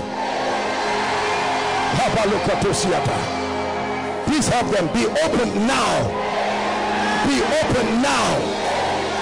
For business, be open now. For ministry, be open now. For your career, be open now. Hallelujah. And Isaac sowed in that land. He sowed in a specific, there is a geography to increase. It doesn't just happen everywhere. There are people today, if the devil wants to destroy them, he will give them visa to UK. They will think it's breakthrough. Not every open door is anointed. There are times the devil destroys you by opening doors. It's not always closed doors. There are open doors that are open doors towards doom.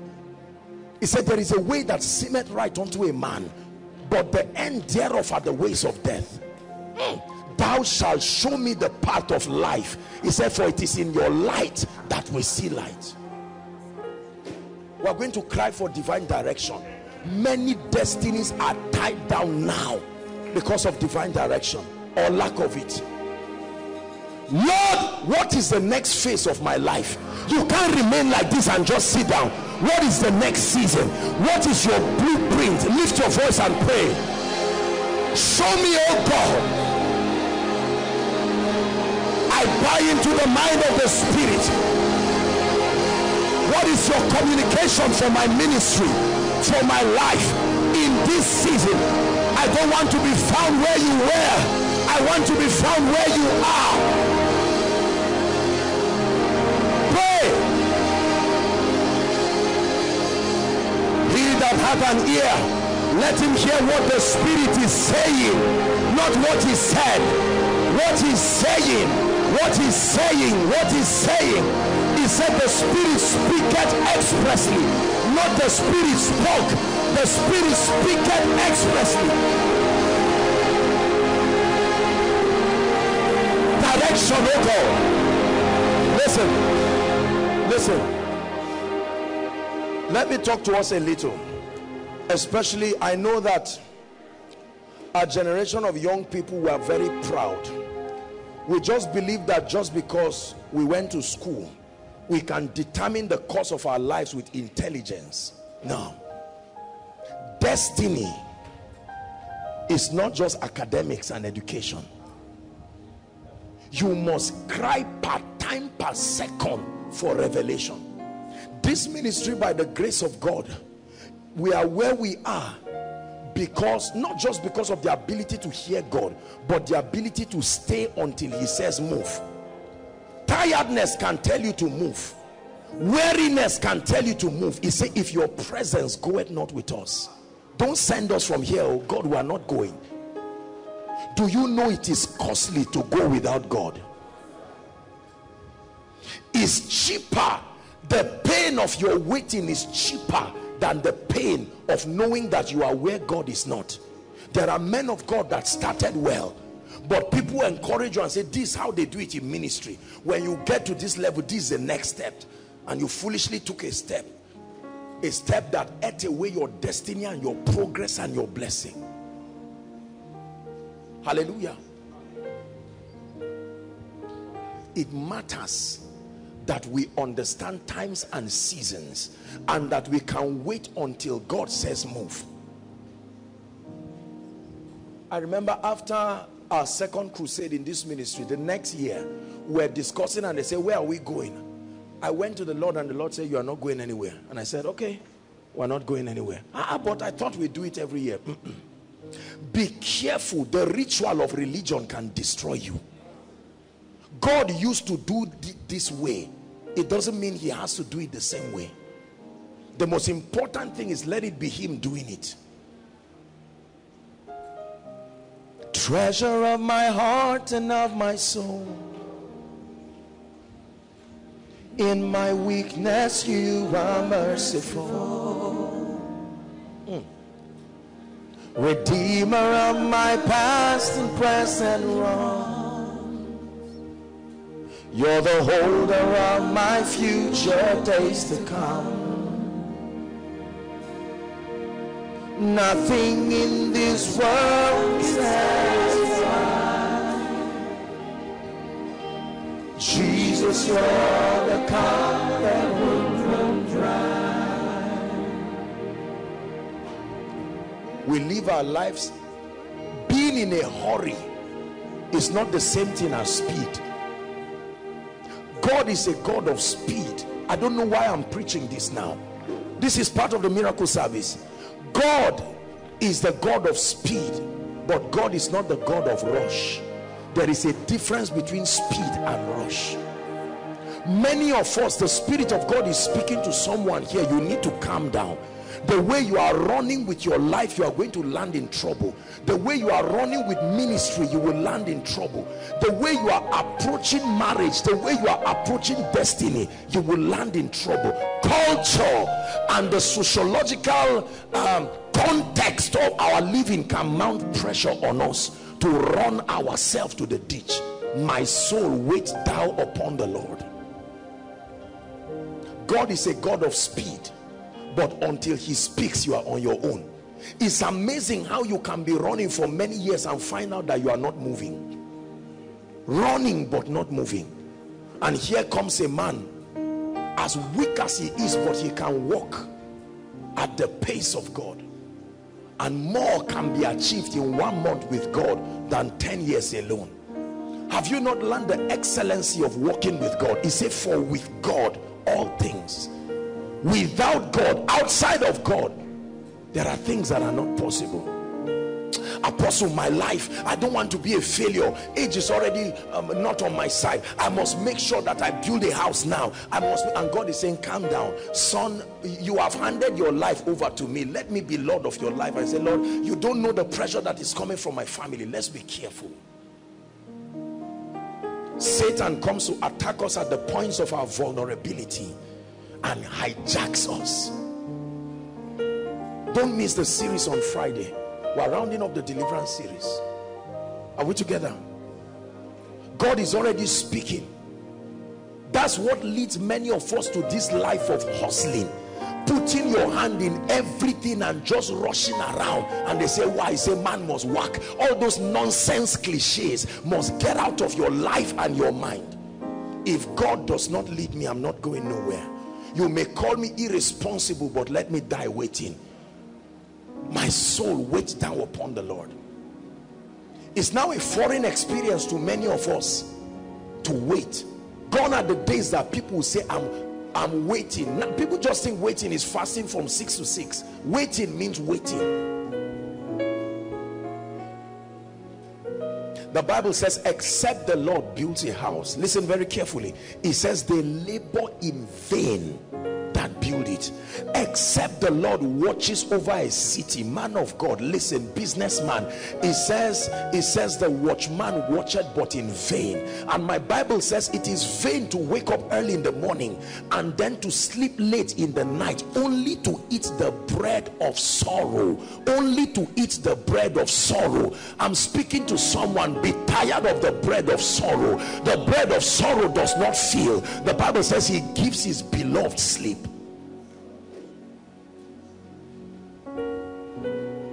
There are many pastors that just get up and feel anointed and just go and rent one small auditorium and punish themselves, punish their wives, punish the few people that believe in them, because they think ministry is just about opening a place and then we have the guts to tell people come. It's not that way. Paul, a man approved of God. Jesus, a man approved of God.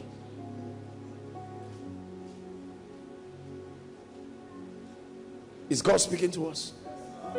We need to have results in our lives. We're still praying, but you see, God is not a herbalist. No, there are systems. There is a way that he works, and one of the way that he works is to direct men. And thou shalt hear a voice from behind saying, this is the way, walk ye in it. Walk ye in it, and you will find rest for your souls. Are you hearing what I'm saying now? It matters. God is interjecting this miracle service to just minister to someone and say you are hurrying up too much. You think it's breakthrough, you are running, you will soon find out that you've been around the same jungle. For someone, after this service, you need to go and calm down with your life and say, I've been running since 2005. What have I done with my life? Absolutely nothing. Oh, come Lord Jesus, come and direct me. Give me direction. Are we together? The race is not to the swift, and the battle is not to the strong. Not even bread for them that are wise. When a man subscribes to the direction of God, your life may look controversial for a while, but all that will be before you is beauty and glory. Then your life will become Beulah and Hephzibah, the delight of the nations, the excellency of waiting. The hardest thing for a believer to do is to wait. It's easy to rush. It's easy to do a lot of things. You will make more mistakes in your life rushing. There is power in waiting. Are we together? There is power in waiting. We're going to pray for the sick now. There's a lot to do tonight. But listen very carefully. If this message is for you, then I want you to receive it from the depth of your heart. You know, when we come like this, there are various things that the Lord is doing to several people. Not everyone is sick, not everyone is oppressed. But a word can come and God says, be careful. There are people about to relocate now to regions. They've not sought God. They just assumed. Let me tell you something, brothers and sisters. There is no place on earth called greener pastures. Greener pastures is a spiritual location. It's where the voice of God for you is. God is already helping someone. How many Nigerians smuggled their way through the desert trying to get to lands because they believe? The only difference between your locality and any locality in the world is a greater propensity to discern, appreciate, and reward value. That's all. They have a greater propensity to discern, to appreciate, and to reward value. You can be where you are if you are truly directed by God, and he will come to you and bless you. Are we together now? How many of you are trusting the Lord to touch you or touch your loved ones? We're going to do it very fast, because the second session of this prayer, I want to settle down and really pray seriously and just dismantle a number of things in our lives. The grand finale will be on Friday, but then you are here. We're going to pray for the sick now. I promise that we'll do that very early so that we can finish and then attend to other issues. Now, you may not be sick, listen carefully, but if you are a man of God, it's an opportunity to watch. Lord, what are you doing? How does this thing work? What can I learn? You must remain a student. We're all students in the school of the Spirit, ever learning, but in this case, in that learning, coming to the knowledge of the truth. Are we together? You are trusting God for a healing miracle. If you are in overflow one, now hold on. I want to specifically minister to barren people myself. So if you have any case of barrenness, whether you are in overflow 1, 2, or 3, please, I want to minister to you myself. Please make your way very quickly and come stand. You're trusting God for a miracle. Let's do it very fast. There is a lot to do. Very fast. The worship team will lead us and just charge the atmosphere for us while we do this very fast. And then at the same time, to save time, at the same time, your requests, your prayer requests, if you're here and you're yet to write your prayer request, go ahead. You can spare a few minutes to just write it. Now, please listen very carefully. Except whoever is laying hands on you, maybe asks you or prophesies to you or does whatever, you just, once they touch you, just go back to your seat. Some of you, I notice they touch you and you move to the other side of the line and still stand. It's unbelief. Praise the Lord. Or you are saying, okay, you don't know my problem is here and you are touching here. The Lord is showing me something about this woman. You don't have fallopian tubes at all. Oh my God. They've removed it.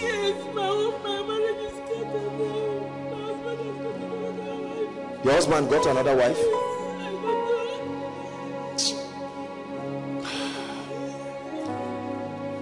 Creator of the universe, what can't you do? What can't you do?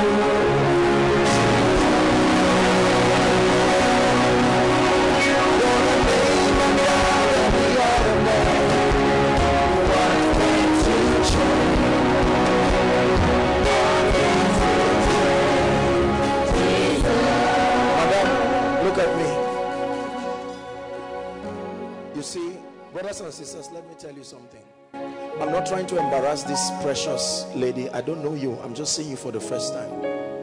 I'm not a woman, so I can't pretend to say I know what is happening here.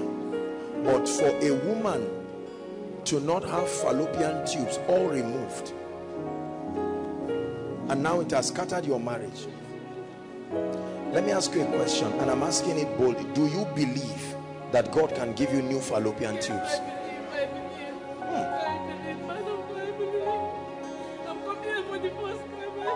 Where are you coming from? Madam, let me tell you, there is a God that sits in heaven. God is not a herbalist. He's a miracle worker. Put your hand on your stomach. Look at me. Shout Jesus as loud as you. In the name of Jesus, Father, that's all right. I decree and declare brand new fallopian tubes. The God that doeth wonders. Brand new fallopian tubes. I say it again, brand new fallopian tubes. Madam, allow for some time and go and check yourself in the hospital. Give Jesus praise. Please help this woman. It's an elderly woman. Help her social life. In the name of Jesus, Mama, God is delivering you in Jesus' name.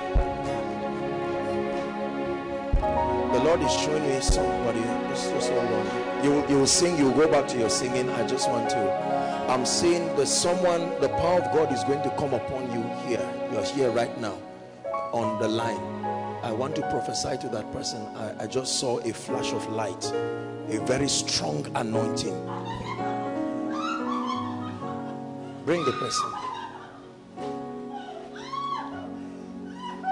The Lord is rolling away the reproach in your life, and the Lord is telling me he's breaking the power of witchcraft over your life in the name of Jesus Christ. The Bible says he has broken the gates of brass and cut the bars of iron in sunder. Therefore, in the name of Jesus, I declare to you, not only will you or your brother be healed, I decree and declare salvation comes to your family now in the name of Jesus Christ. In the name of Jesus Christ. In the name of Jesus Christ. Please sing for us that song, Creator of the Universe. Creator of the universe, what can you do? What can you do?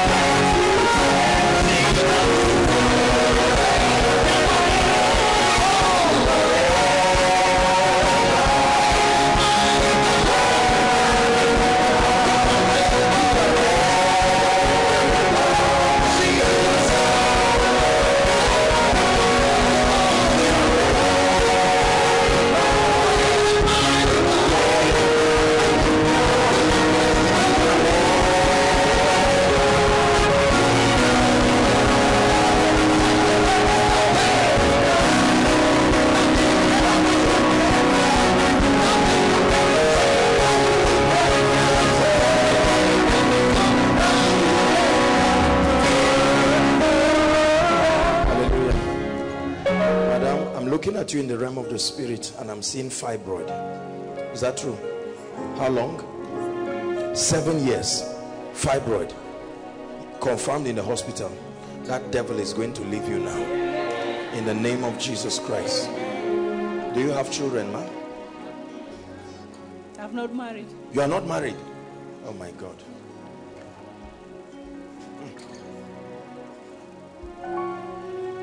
Now you be God,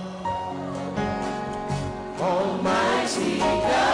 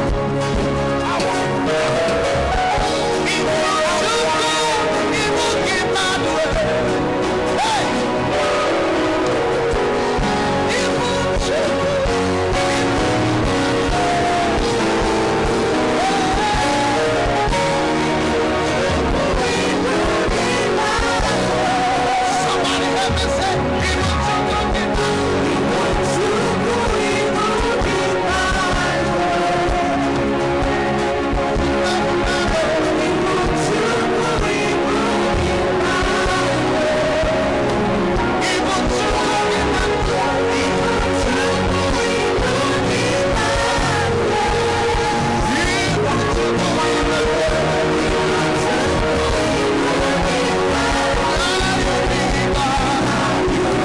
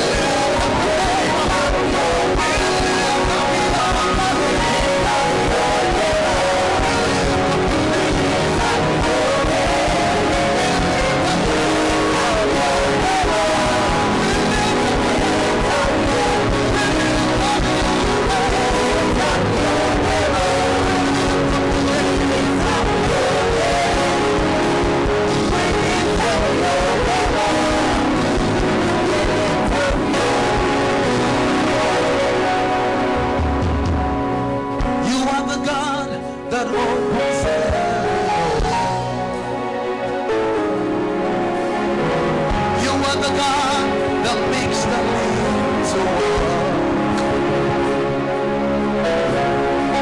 You are the God that makes the blind see. You are the God that makes me victorious. Sing, you are the God, you are the God. You are the God that makes the lame to walk. You are the God that makes the blind see. You are the God who gives me victory. Say you are the God that opens every door. That opens every door. I say you are the God that makes the lame to walk. You are the God that makes the blind eye see. You are the God who gives me victory.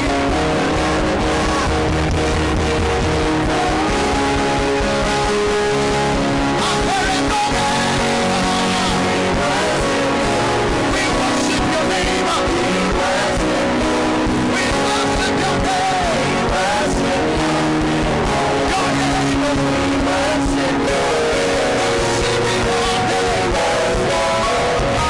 We worship your name. We worship your name.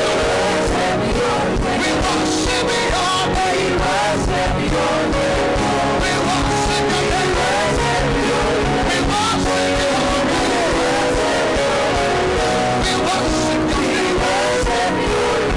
We worship your name. We worship your name.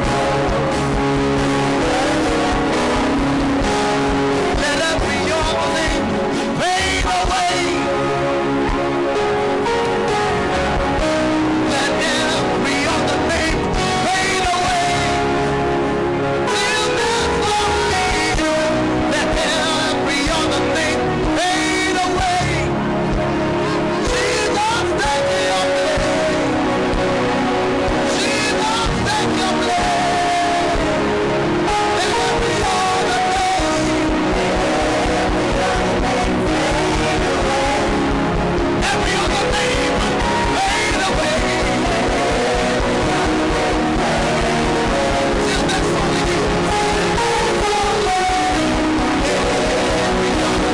fade away. Let every other name, let every other name fade away.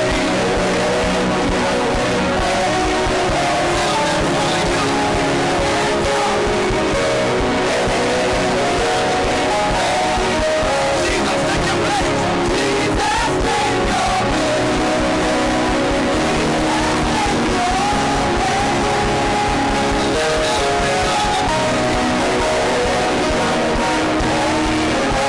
Somebody say, let every other name fade away. Till there's only you.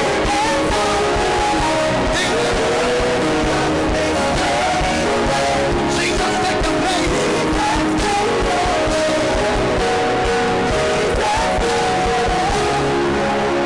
Hallelujah. Praise the Lord.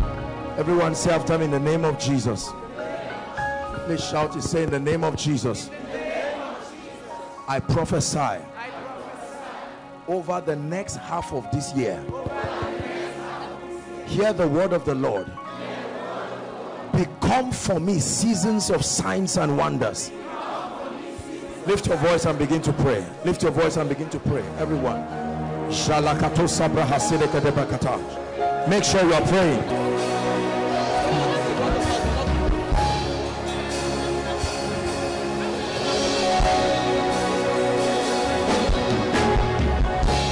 Praise God.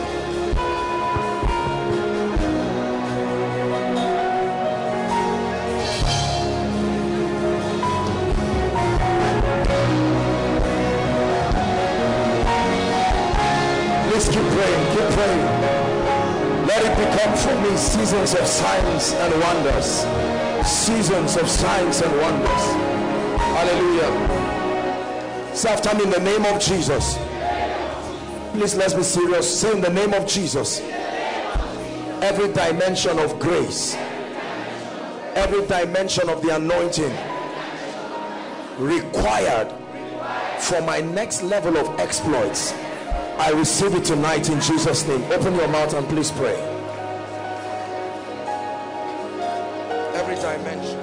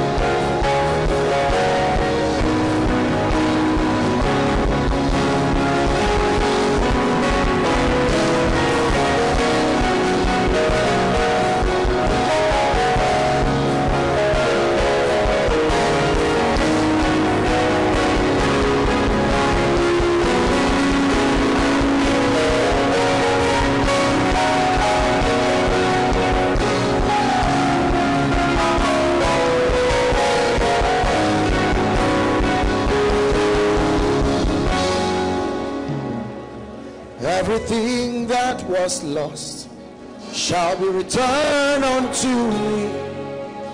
Everything that was stolen. That's the next prayer point. We prophesy everything that was lost shall be returned unto me. Everything that was stolen shall be returned. One more time. Everything that was lost shall be returned unto me.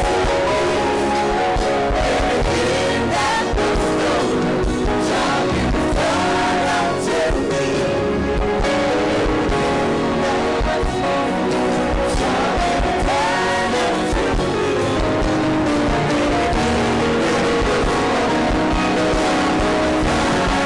One more time.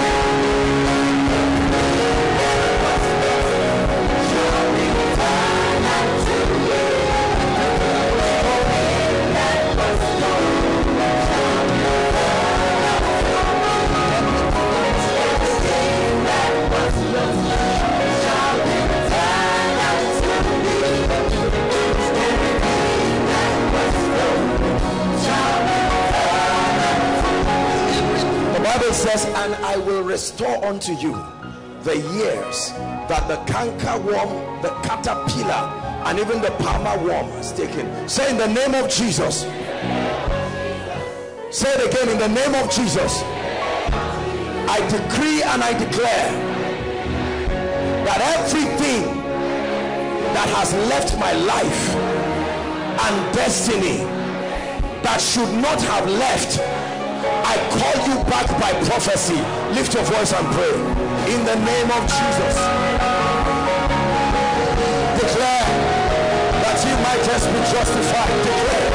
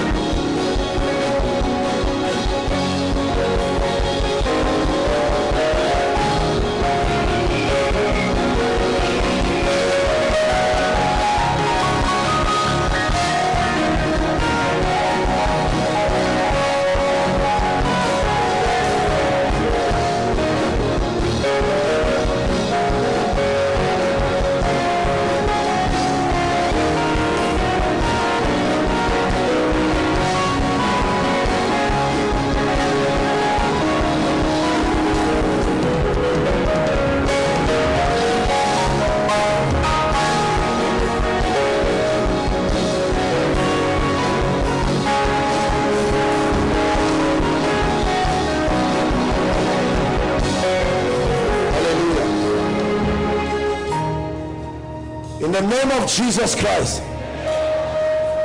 Say it again. In the name of Jesus Christ, I decree and declare over my loved ones, hear the word of the Lord.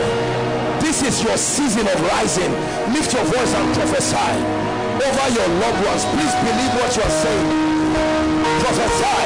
I decree and declare in the name of Jesus, this is your season of rising. A new level, a new dimension in the spirit.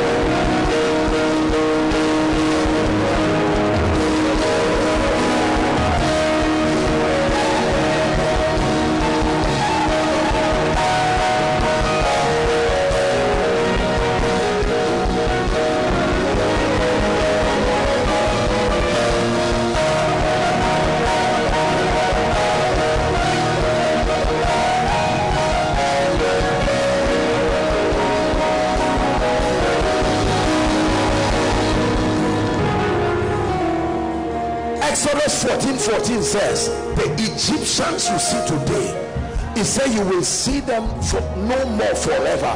I like you in the next 5 minutes. Everything that has attempted to mock God in your life, don't be afraid. Open your mouth and declare that under this atmosphere of the anointing of the Spirit, you are living my life and my family forever. Open your mouth and pray. Declares thou that ye mightest be justified. Pray. Don't entertain unbelief. I cause poverty. I cause failure. Pray. Jesus caused the victory.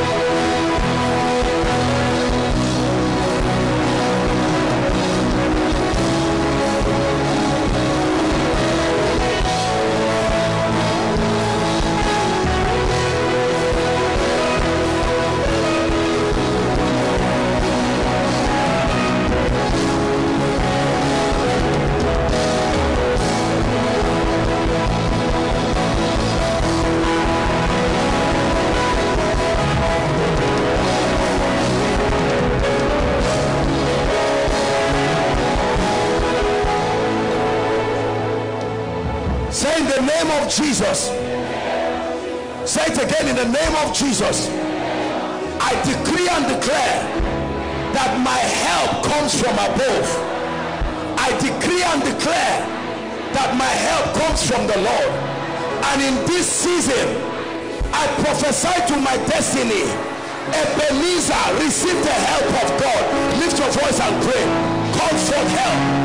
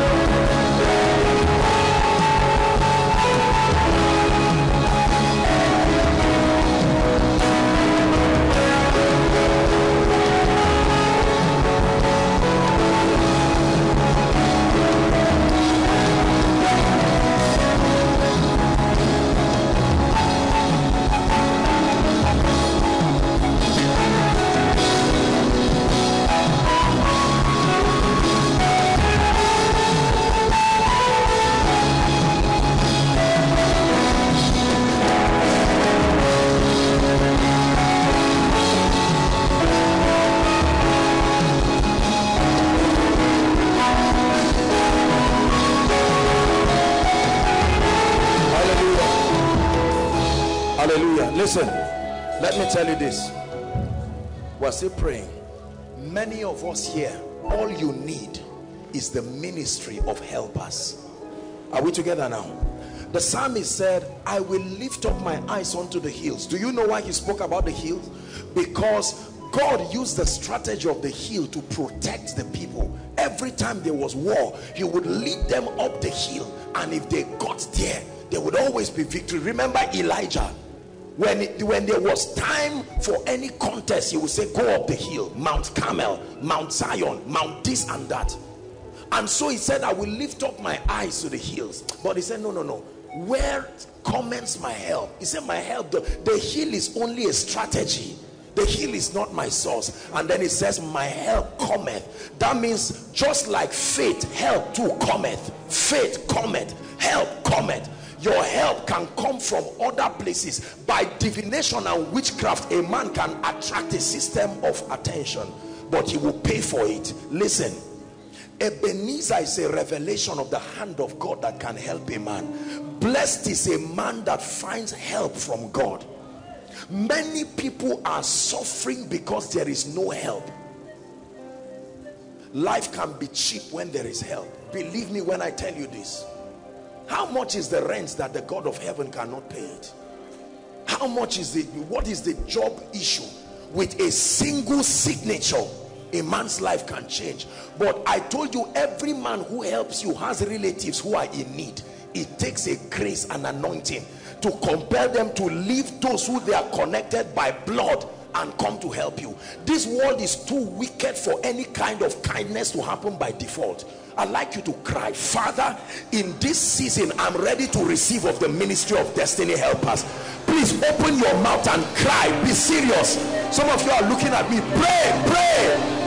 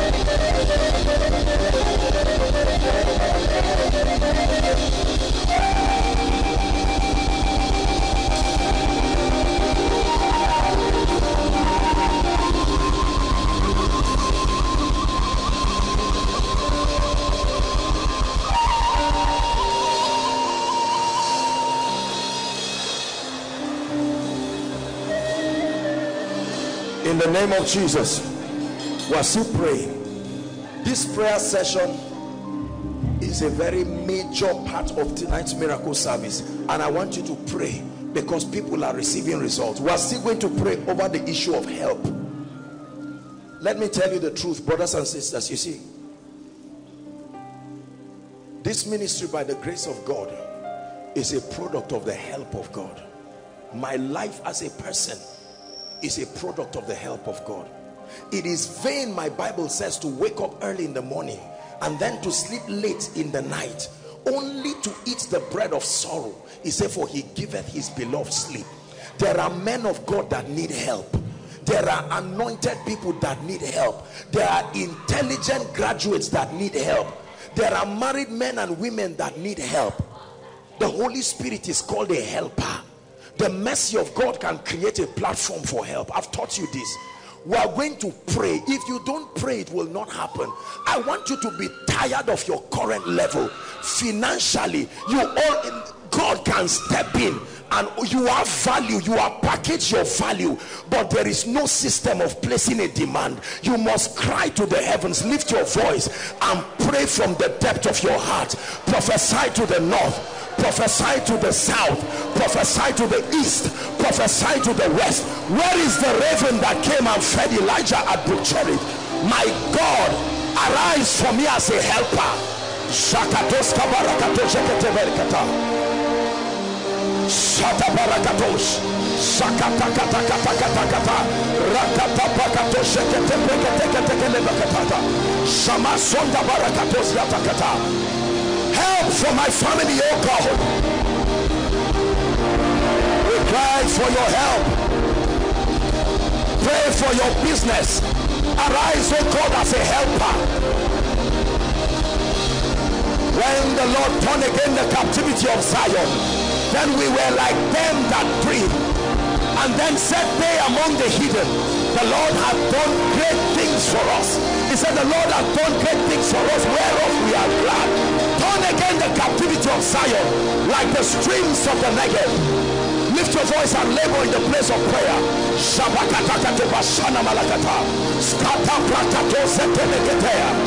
Everything that is alive grows. I provoke growth in my life.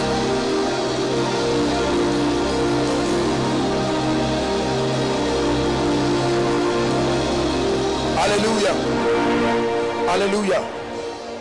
We are still praying over the issue of help. Listen, you are going to pray for your loved ones. I know this about Africa.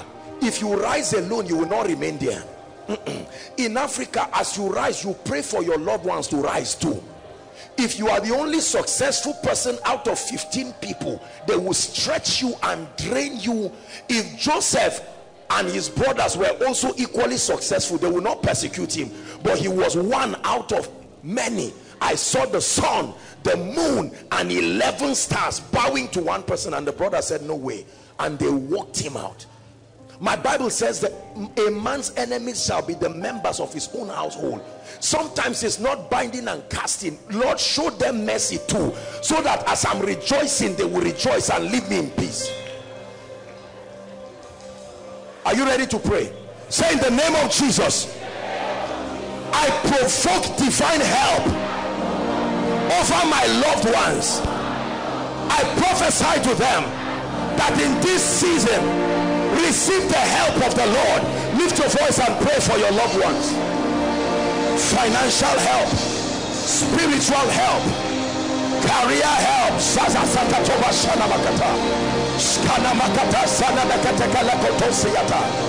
Help, oh God.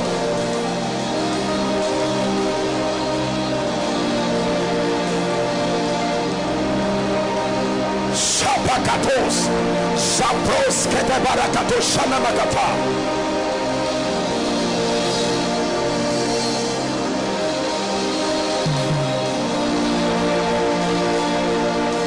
Hallelujah. Ezekiel 37. And he took me in the spirit of the Lord, and he took me to a valley, and the Bible says that valley was full of bones. And it says the bones were very dry. Bones don't dry up in one day. It means they have been there for a long time. We want to visit age-long situations that have refused to go. You were born and you met that problem. You have become an adult, you have met that. No, it must go. That it has stayed long does not mean it's valid. Say, in the name of Jesus, every dry bone in my life and in my family, hear the word of the Lord. I decree and declare, let life come to you now. Lift your voice and pray. Prophesy life. Your father lost his job since 1991 till today. He has not gotten a job.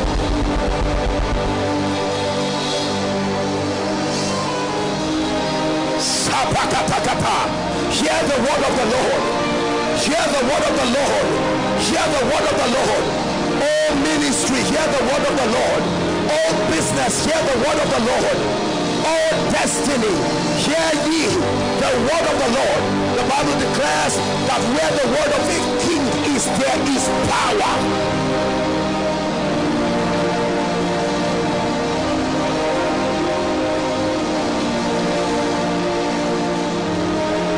Hallelujah.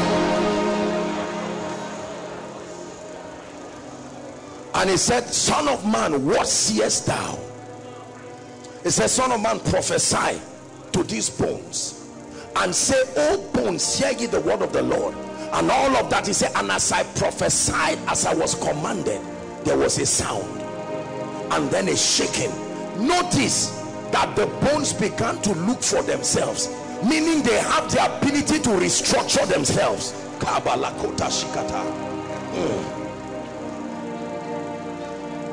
And then the bones were there, but there was no life. He says, Son of man, prophesy again to the four winds and say, O wind, breathe upon this slain. And the wind came and breathed upon the bones, and there arose an exceeding great army. Listen, God is able to turn a man's captivity overnight. He said, have you ever heard that a city gives birth in one day? But he said, as soon as Zion travails, we know that birth is 9 months, but something can happen to the rod of Aaron and it can bud overnight with no root. I'd like you to say, Lord, let the supernatural work in my life in this season. Business at a supernatural rate, ministry at a supernatural rate. If it is the Lord's doing, then it must be marvelous in my eyes. Lift your voice and pray.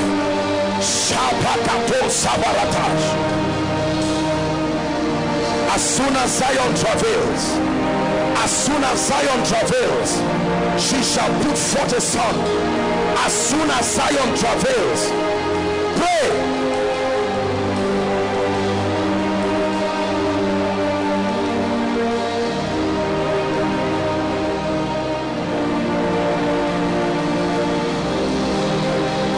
Hallelujah. Hallelujah. The apostle said, I desired once again to come to you, but Satan hindered us.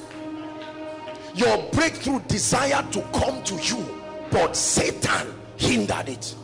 Your helpers desired to come to you.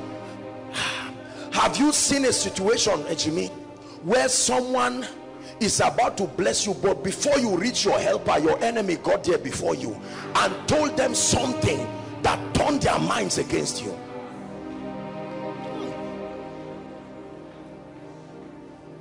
He said, the rod of the wicked will not fall upon the lot of the righteous, lest they dip their hands in iniquity.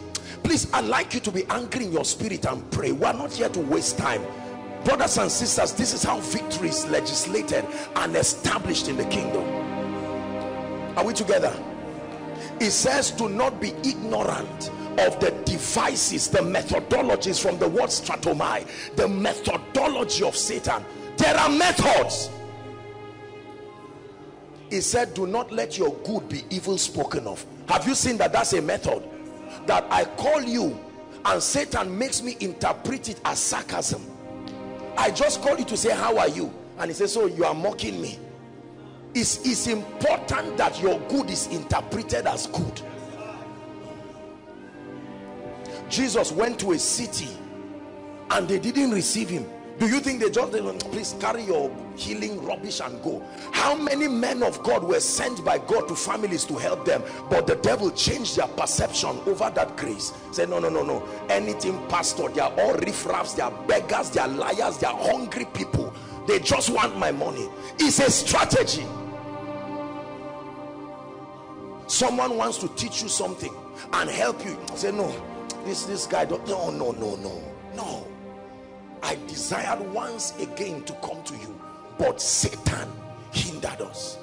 How many people today would have been helped by God? Are we together now? You heard that they are applying jobs. but the devil made you feel that just because there are people scamming people everywhere, the job that was your own was a scam too, and you sat down and said no way, and today you are still employed. We need to cry to God to help us know what is of God and what is not of God, because many times they look the same. It's the spirit of discernment that will help you. 5 people may be cheating you, but the 6th person may be genuine, and you can't join anybody that comes, and then you remain poor and broke forever. There are families today, you never talk about anything good. Sir, they gave us a prayer. No. That's how that useless prophet came and prophesied and collected my 100,000. Don't bring any man of God here. Whereas the person who God was sending was like Elijah to the widow of Zarephath. The fact that there is evil does not mean the grace of God is insufficient. Please listen to me. There are people today who have been ordained to be blessed, to listen, but Satan has clouded their minds so that they are cynical about everything that is God. Are we together? I remember a few years ago, I went to a house to pray for them. I was invited, and I got to the house. I usually don't go to people's houses to pray for them. And I went to the house, and I just saw the man, the owner of the house, the sarcasm and the look that he was looking at me. Here they come, these hungry young men again. I tried to greet him. I even held wine for them so that there's no suspicion. And that man, from what I saw, didn't have up to 2 months to live. And I sat down, I was talking with the family, and the man was just looking, you know all this, do and leave my house. Until by the mercies of God, God began to speak to him. At the end of it, it was him that escorted me out. He said, you are, my friend, collected my. I said, look, at this man would have missed his miracle. Brothers and sisters, some of our loved ones, you know what I'm saying, are like that. Their blessings kept passing for the last 10 years. They organize a program near your house, and they say, no.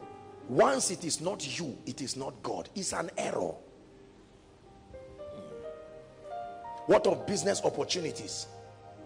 Just because people have been scammed here, just because something came out and something happened, anything business, God forbid, don't even mention anything.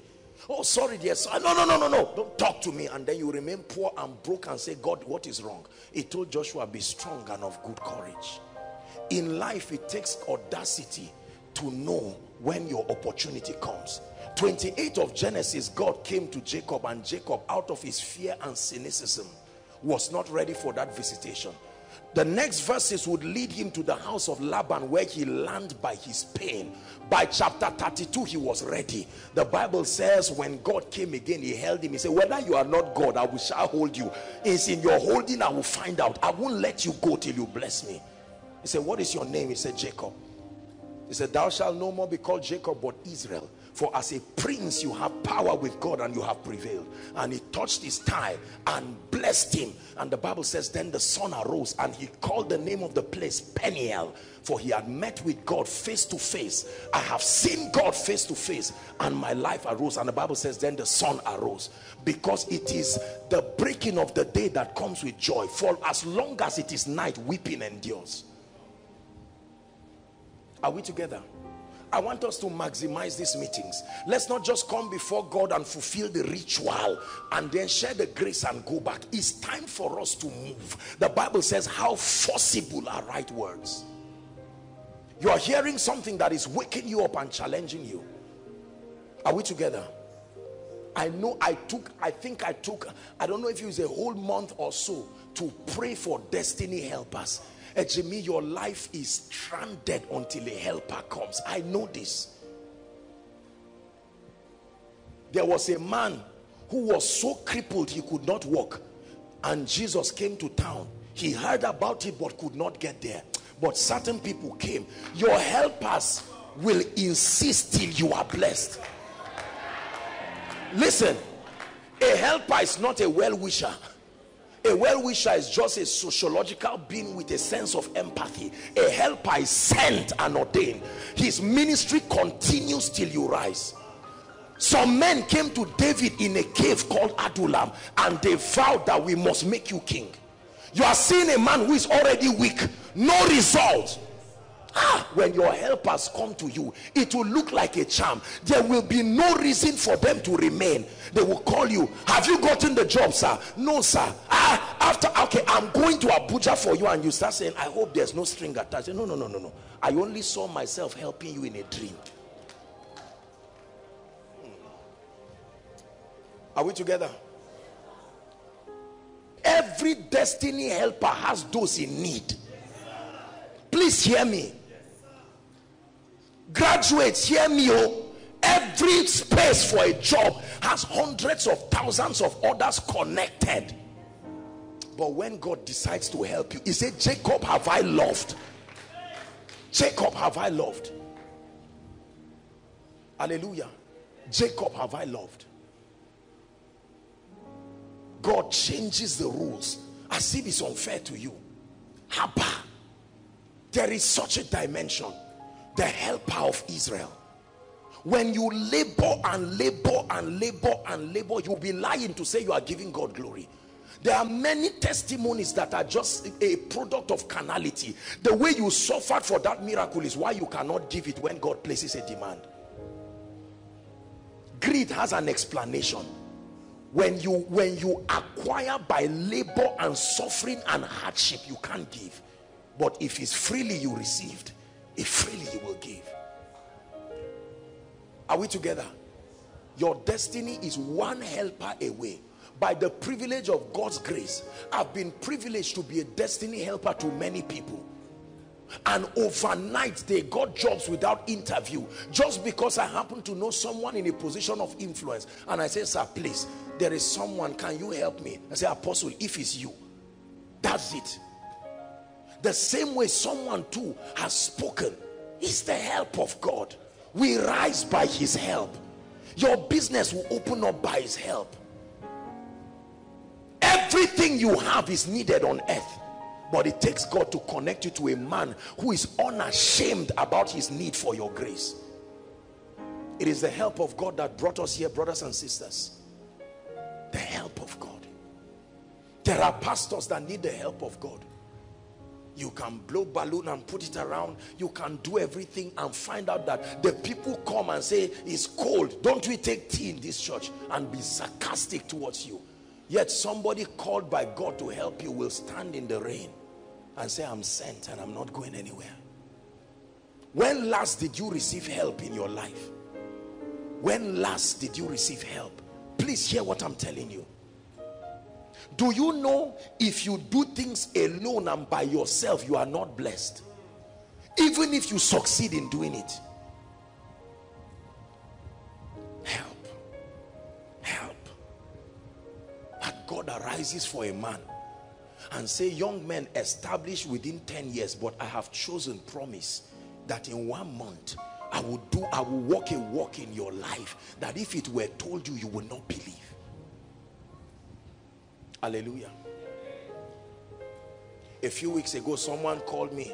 He's planning on getting married, and he went and collected the list just 2 or 3 weeks ago, and the list was quite voluminous and it challenged him, and he called me that he's trying to seek advice whether it's the will of God or not. I told him, I said, no, that is a foolish concern. Are you seeing?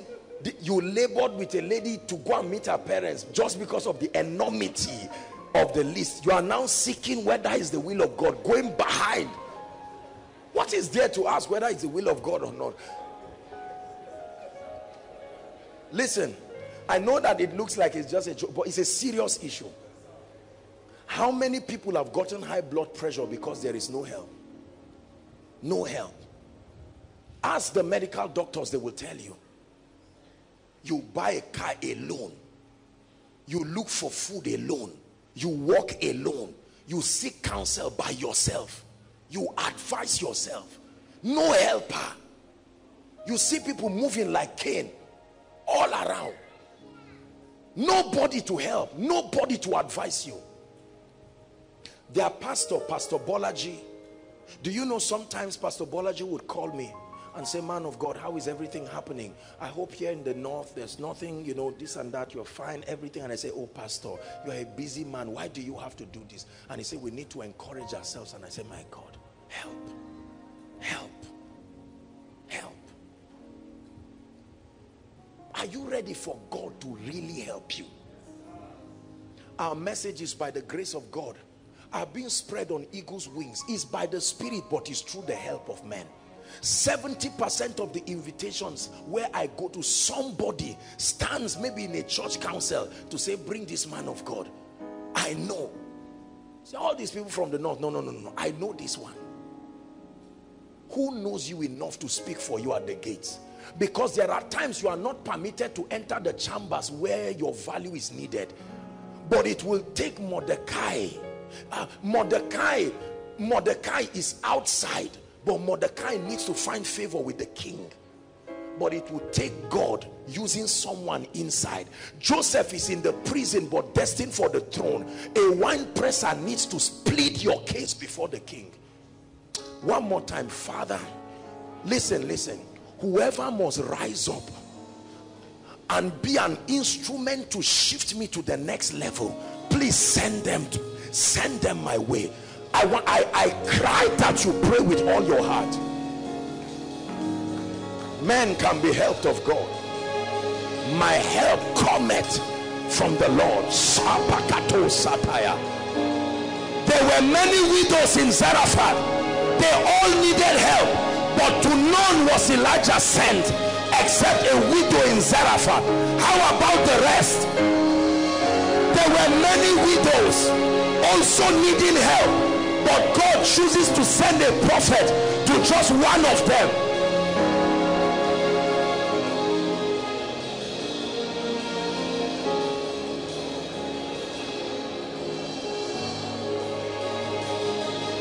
Hallelujah.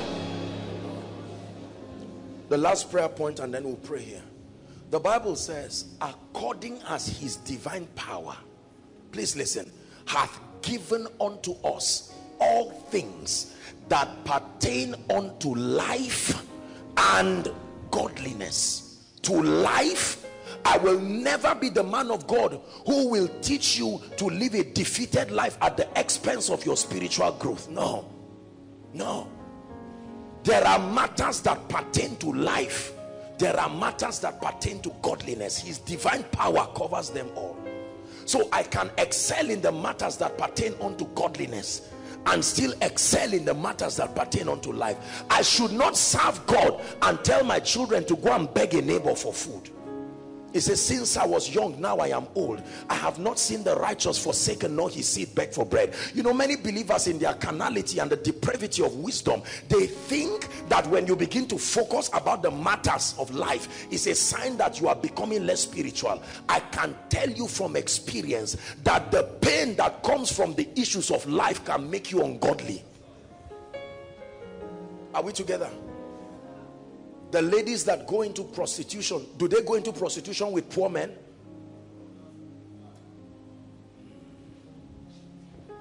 The young men that join occults, all these cult groups, vibrant young people, and the next thing you see, they are in a devilish cult somewhere. It's easy for us to criticize them, but you will be surprised that it's from that occult they are feeding their families. Compassion is the ability to be touched with the feelings of people's infirmity. As a man of God, I must be compassionate enough about your situation. Thank God for your spiritual life, but I want you to do well. That's what success means. Are we together? I have food in my house right now, but do you have food? Only a wicked man of God will enjoy and rise at the expense of the rising of others.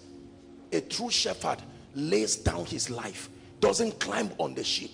Some of you sow into my life. I must teach you how others will also sow into your life. It can't be all about me.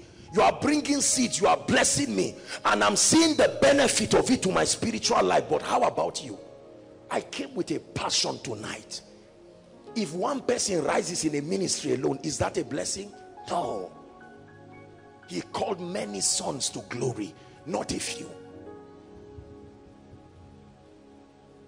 There are many of you with business ideas. There are many of you with ministries. There are many of you desperately waiting for a job. And men are beginning to say, where is your God? You are no longer young.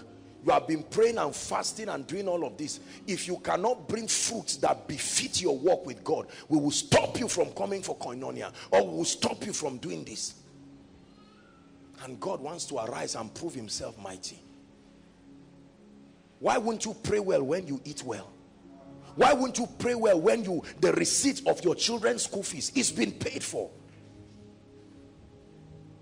I have the privilege by the mercies of God to support many families here, and sometimes my eyes are full of tears after a powerful meeting, and I see someone standing and say, sir, my children, once upon a time, 2 dear ladies here for 5 years, Ejimi, just to buy jam form. Beautiful, wonderful, godly ladies. And that's exactly what Satan wants. After the prayer, after falling under the anointing, you get up and your needs remain, and you sit in the night and say, look, can't I do something? The rod of the wicked shall not rest upon the lot of the righteous, lest they dip their hands in iniquity. Many of us have dipped our hands in iniquity simply because of the hunger that is in your belly. Was it not hunger that took Israel to Egypt? Talk to me. Was it prosperity that took them there? No. There was hunger in the land, and Israel had to go to Egypt to look for food. They went to Egypt and stayed until they became slaves. When they began to say it's time for our exodus, Pharaoh looked at them and said, you are beginning to find some level of convenience. Don't give them straw. It's because you are giving them straw that they have the time to even call upon the name of the Lord. Leave them to find straw by themselves. And they say, Moses, don't go to Pharaoh again. Every time you want to rise, it's like a thermometer.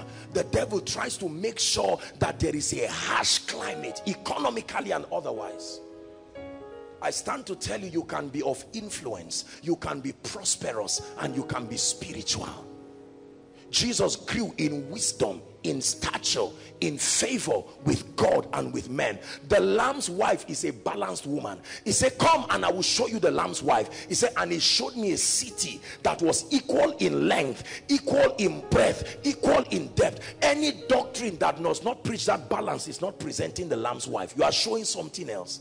The Lamb's wife is a balanced city. The church of God must arise and help believers to do well in life. This, you see a lot of people, prayer warriors, torn trouser, torn destiny. You just see them move around. You now go to say, I want to marry you, and the girl's father says, if I ever see you near the corridor of my house, you say, but I praise. I say, so what? We keep mocking the name of the Lord. There are many people.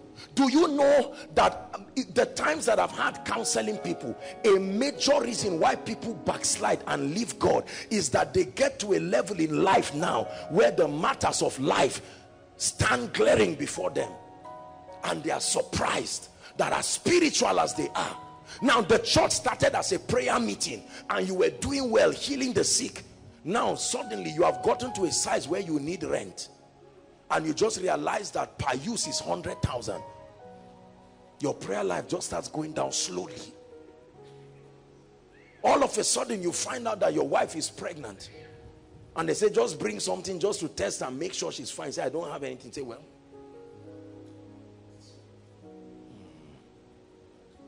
the God that we serve is a victorious God. Are we together? Many of you have the heart to support the kingdom, but the means is not there.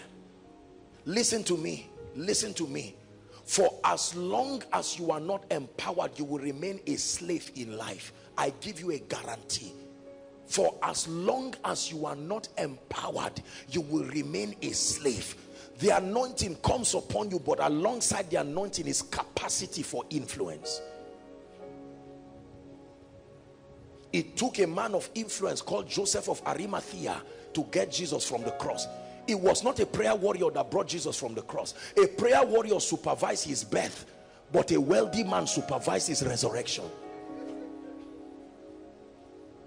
We're a ministry of prayer. We're a ministry that fasts. We're a ministry of the word, but we must be a ministry with results that are all round. And Abraham was old and well stricken in age, and the Lord had blessed him in all things, not some things. The last prayer point. Like Naaman, you may be the captain of a great army. The Bible says he conquered valiantly, but he was crippled. The one or two areas in your life, I'm giving you a personal time of supplication now. One or two areas in your life that must balance this equation to present Christ well. Let's cry together and say, God, you have done well in this area and I thank you. But Lord, I cry that in this area, may your glory be represented in my life. Please lift your voice and pray. Please pray.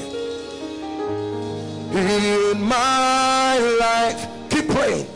Be glorified, be glorified. Cry to the Lord. In my life, be glorified, be glorified. You get the glory, you get the praise, you take the honor. I just want to say thank you, Lord. You get the glory, you get the praise, you take the honor. Keep praying. I just want to say thank you. So in my life,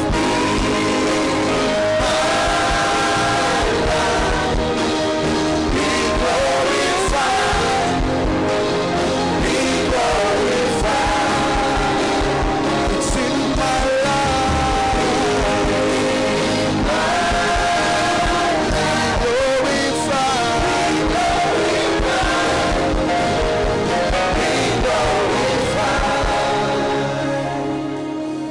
Stretch your hands over the prayer requests and let's begin to pray.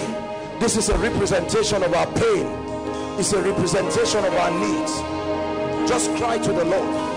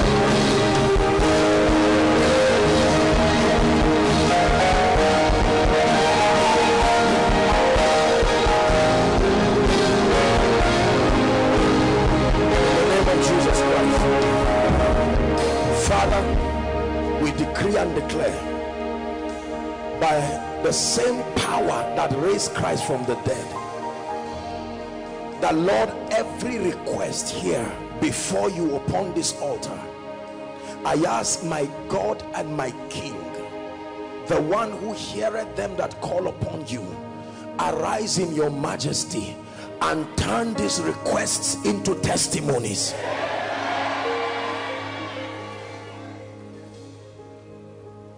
It is unto you that answers prayer that we have come. And Lord, in the name that is above all names, we provoke your integrity over these issues. Lord, there are issues here that only God can solve. Some of the issues represented here are life and death issues. We will search for you and we will find you. We will find you with all our hearts. We will lift our hands to you in worship, and we will worship with all my heart. Lord, I will search for you and I will find you. I will find you with all my heart, and I will lift my voice to you in worship. I will worship with all my heart. You are God from beginning to the end. There's no place for argument. You are God all by yourself. You are God from beginning to the end. There's no place for argument. You are God all by yourself. I speak over this request in the name of the Lord God of heaven, like he has done it before. May every request here before God be turned now into supernatural testimonies.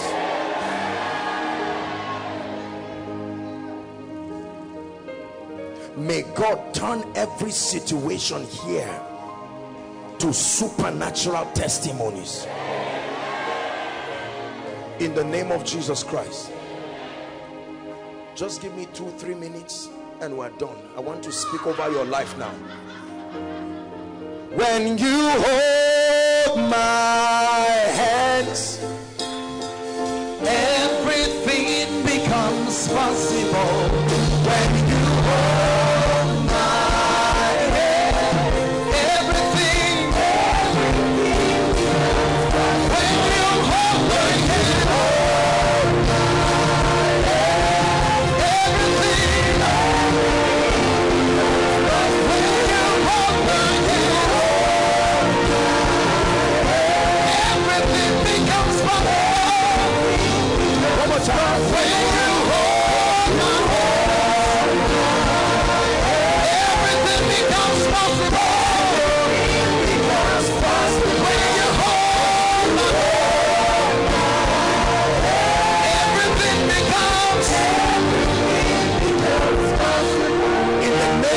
above all names, I decree and declare over your life, let a new dimension of testimonies come upon you in like a mighty rushing wind in the name of Jesus Christ.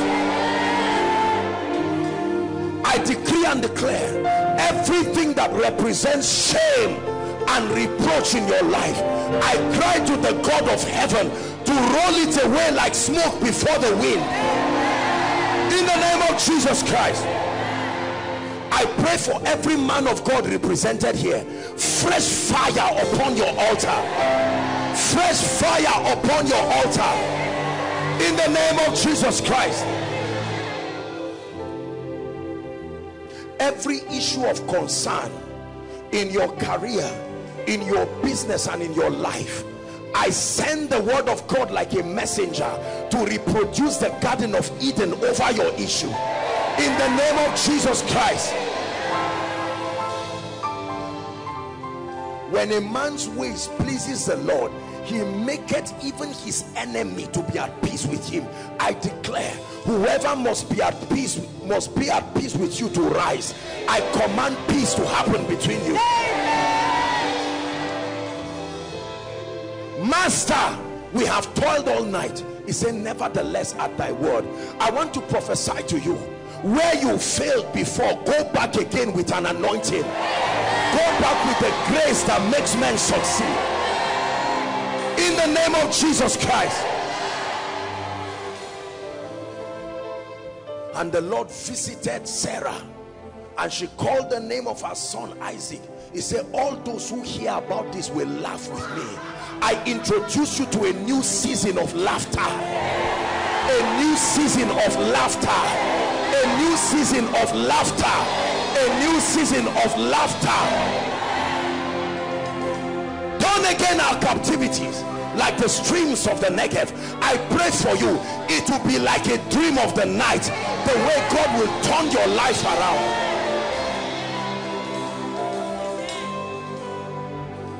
Anyone here under the plague of death, any family represented here that the devil has vowed that they will not see the end of the year together in joy, I decree, oh death, where is thy sting? And oh grave, where is thy victory? I command death to pass from over you in the name of Jesus.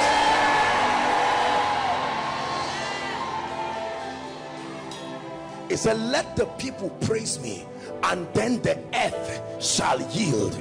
Every ground can yield. I command your ground to produce for you.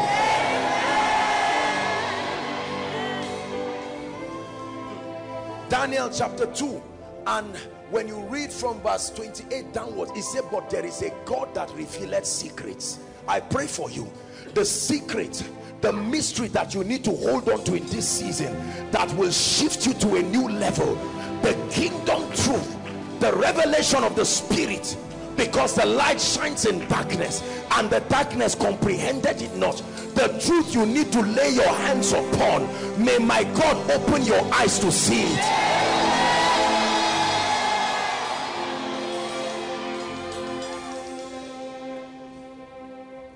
The Bible says that you shall be called, all nations shall call you blessed, and you shall be called a delightsome land. It's called Beulah and Hephzibah, a land that is desirable. And Isaac looked at his sons and said, the smell of my son is like the field that the Lord has blessed. I decree and declare, may the fragrance of heaven that calls for favor to men, may it come upon your life now, in the name of Jesus Christ. It says, thou causest men to ride over our heads. We walk through fire and through water, but thou broughtest us into a wealthy place. I decree and declare, help even in the area of finances, may it arise for you. I say it again, help even in the area of finances, may it arise for you. Finally, I pray for every family represented here, and that includes those connecting with us online. It doesn't matter what part of the world you are following from. In the name that is above all names, the Lord has made a declaration that this is our year of signs. A sign and a wonder is a miracle with a message on it. Therefore, I decree and declare, may your life from tonight become an epistle of signs and wonders. I say it again, may your life from tonight become an epistle of signs and wonders. In the name of Jesus, wave your hands and give Jesus praise. Thank you, Jesus. Hallelujah. Peradventure, you are here in this place tonight. Everyone, please listen. Please, no moving around. Let's honor the name of the Lord. You are here. You have seen what the Lord has done. You've heard me teach, and the Holy Spirit began to convict you, to tell you that the time had come for you to make Jesus Lord of your life and to take him seriously. I want to give you that opportunity right now. There are people here saying, Apostle, I've heard about God, I've been around the things of God, I've been around church, I have a Christian name, my father may even be a man of God, my mother is an intercessor, but I declare my need for God tonight. And then there are others here who are saying, Apostle, I have given my life to Christ, but at one point or the other, I just found my life going haywire. And I'm saying I need Jesus. If you belong to any of these categories, I'd like you to make a bold step. Overflow 1, overflow 2, the main auditorium, you can walk and come out here. And then overflow 3, you can go in front of your projector stand. If you are there, please make your way quickly. Let's honor them as they come. The Holy Spirit is convicting someone.